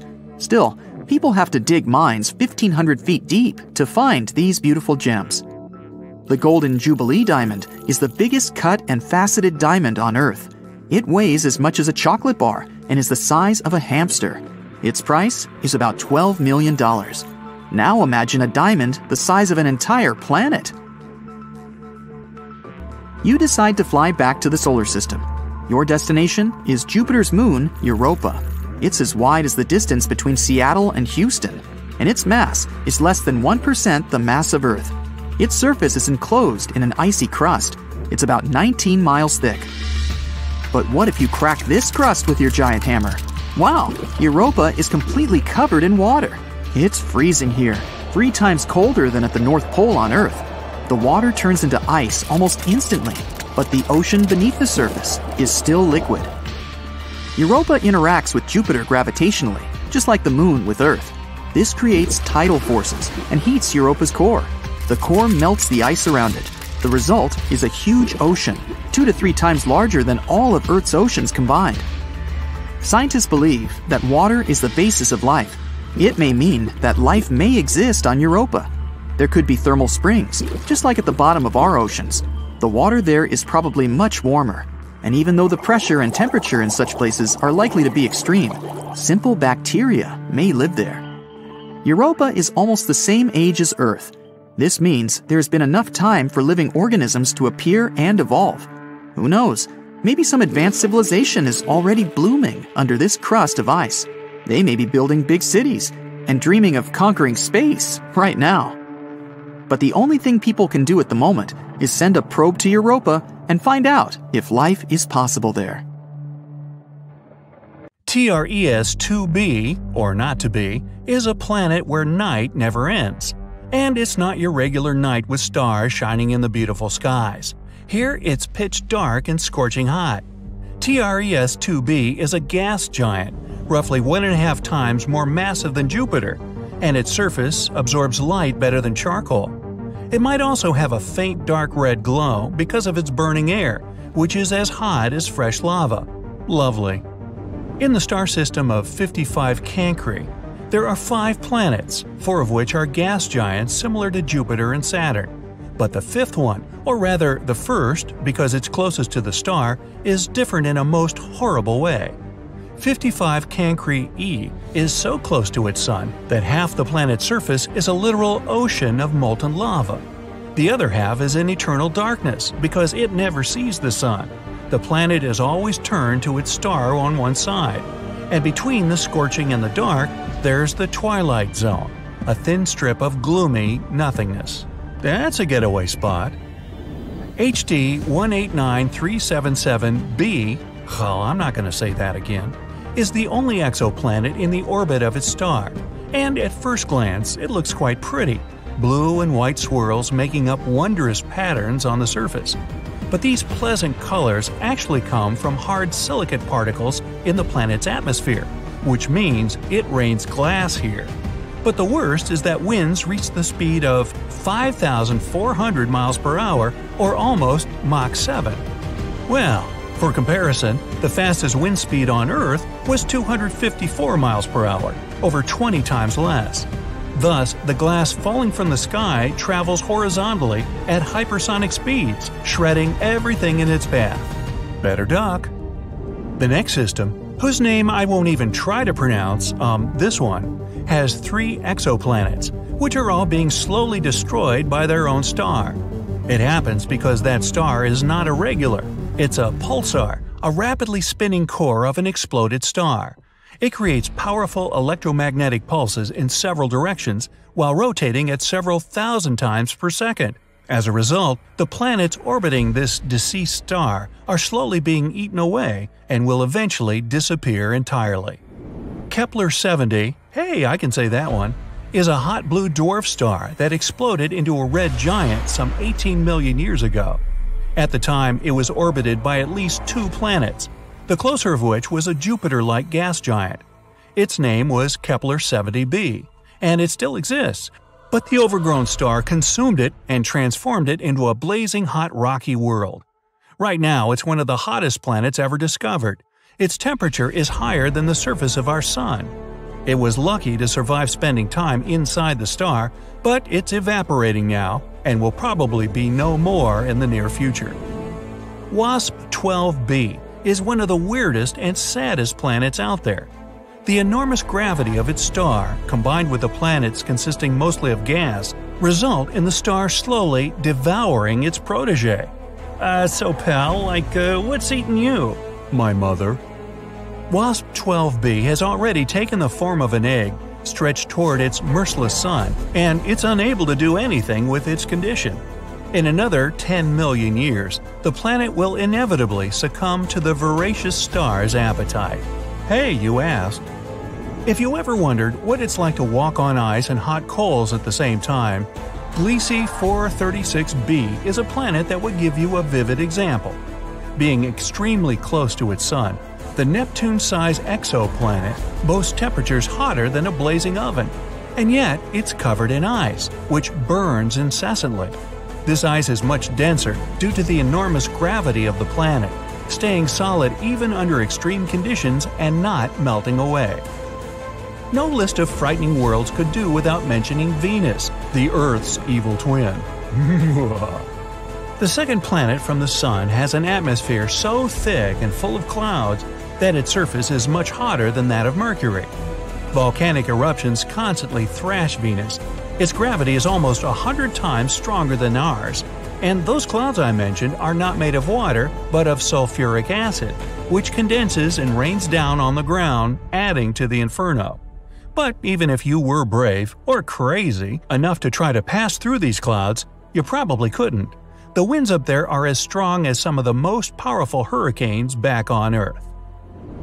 Here we have a very long name for a very, very cold planet. Although the host star is not too far away, it's a small and rather cool red dwarf, whose light and heat barely even reach the planet. The temperatures out there fall as low as minus 370 degrees, which is only marginally warmer than absolute zero. The exoplanet is thus dark, gloomy, and covered in eternal ice that never thaws. I thought I thaw that Thumbworth. Still, if it has a rocky core, it might generate some heat, so there's a chance that deep below the frozen surface, some unknown alien things might lurk. Dimidium, located roughly 50 light-years away from our solar system, is a planet hostile to any living thing on many accounts. It's tidally locked to its sun, which means one of its sides is always facing the star, while the other is always turned away. The hot side is heated to over 1,800 degrees, perpetually blown over with winds reaching 600 miles per hour. And that's winter. Well, actually, I don't know that. Despite Dimidium being a gas giant, it has a large amount of iron in it, which melts and evaporates in the atmosphere, creating clouds. And when those cool down, they fall on the surface in the infernal rain of molten iron. That'll test your mettle. Oxygen is usually viewed as an element that might bring life to a planet, but this is definitely not the case for Osiris. Scientists were shocked to find oxygen on this planet, or rather around it, because it's 8 times closer to its star than Mercury is to the Sun. This extreme distance makes Osiris a living melting pot, where anything that could burn will. It's also responsible for a very short orbit of the planet around the star. A year on Osiris is just 3.5 days on Earth. To boot, the atmosphere of the planet is constantly blown and melted away by the heat from its sun. Vacation? Nah, let's keep looking. Karat Exo 3b is neither as hot nor as cold as some of the others on this list, but it's terrifying in its own more insidious way. It's a gas giant similar in size to Jupiter, yet 20 times denser. This makes this exoplanet's gravity weigh down on everything on its surface 50 times more than it would on Earth. Stepping on it would be your ultimate doom, because you'd be immediately crushed by the density of its atmosphere. Karat 7b is another oven-like world. Its day-to-day temperature is over 4,000 degrees. Combined with the rocky surface, it presents an infernal landscape. The rocks on the ground bubble and boil, evaporating in the atmosphere, where they cool down and eventually fall back on the surface in a brimstone rain. The saddest thing about Karat 7b is that it might have once been a gas giant whose atmosphere melted away from the heat, leaving only the scorched core. You're on a spaceship flying through outer space at a speed of 180,000 miles per second. This is almost the speed of light. Make yourself comfortable, because the voyage is going to be long. It will last a little more than 90 years. It's better to use a cryo capsule to not get bored. In short, you need to fly for almost a century at the speed of light to get to a mysterious exoplanet that scientists have recently discovered. They have found many planets in the last few years, but this one can help in the search for extraterrestrial life. The planet looks like a dark blue ball and has a complex technical name consisting of letters and numbers. It's about the size of Neptune and orbiting around a little star of Class M, or in simple words, around a red dwarf. The planet is 8 times closer to its star than Earth is to the Sun. But this doesn't mean that fiery layers of magma cover the surface of this world. The temperature on this exoplanet is pretty low, and similar to Earth's. That's because the red dwarf is not as hot as our Sun. But the most exciting thing is that the atmosphere of this space object consists of water vapor, or helium hydrogen. Scientists don't know for sure, so they actively observe it. But if there is water in its atmosphere, then life can exist. It's unlikely we will discover some big creatures, but even microscopic bacteria would be a big sensation. Another reason why scientists keep their eyes on this planet is its origin. If they find out what the planet's atmosphere is made of, they'll understand how such objects can form around red dwarfs. This will be another little brick of understanding of how the universe works. Even if they discover life on this strange planet, it will be impossible to transport it from there for us to study. Fortunately, there's another massive object near Earth where microbes can live, and it's located inside our solar system. In 2020, scientists detected a strange gaseous substance in Venus's atmosphere. These were chemical residues of phosphine. This is a significant finding because phosphine exists on Earth near some microbes. They've recently discovered phosphine in penguins' bodies. Many people started to put out theories that these animals came to us from Venus. But, of course, this is not true. You can also find this substance among swamps and mud. So it was a big surprise when they found residual phosphine parts on another planet. It's weird, since life on Venus's surface most likely cannot exist. The temperature and pressure on the planet are just too high. But high up in the sky of Venus, the conditions are not so terrible.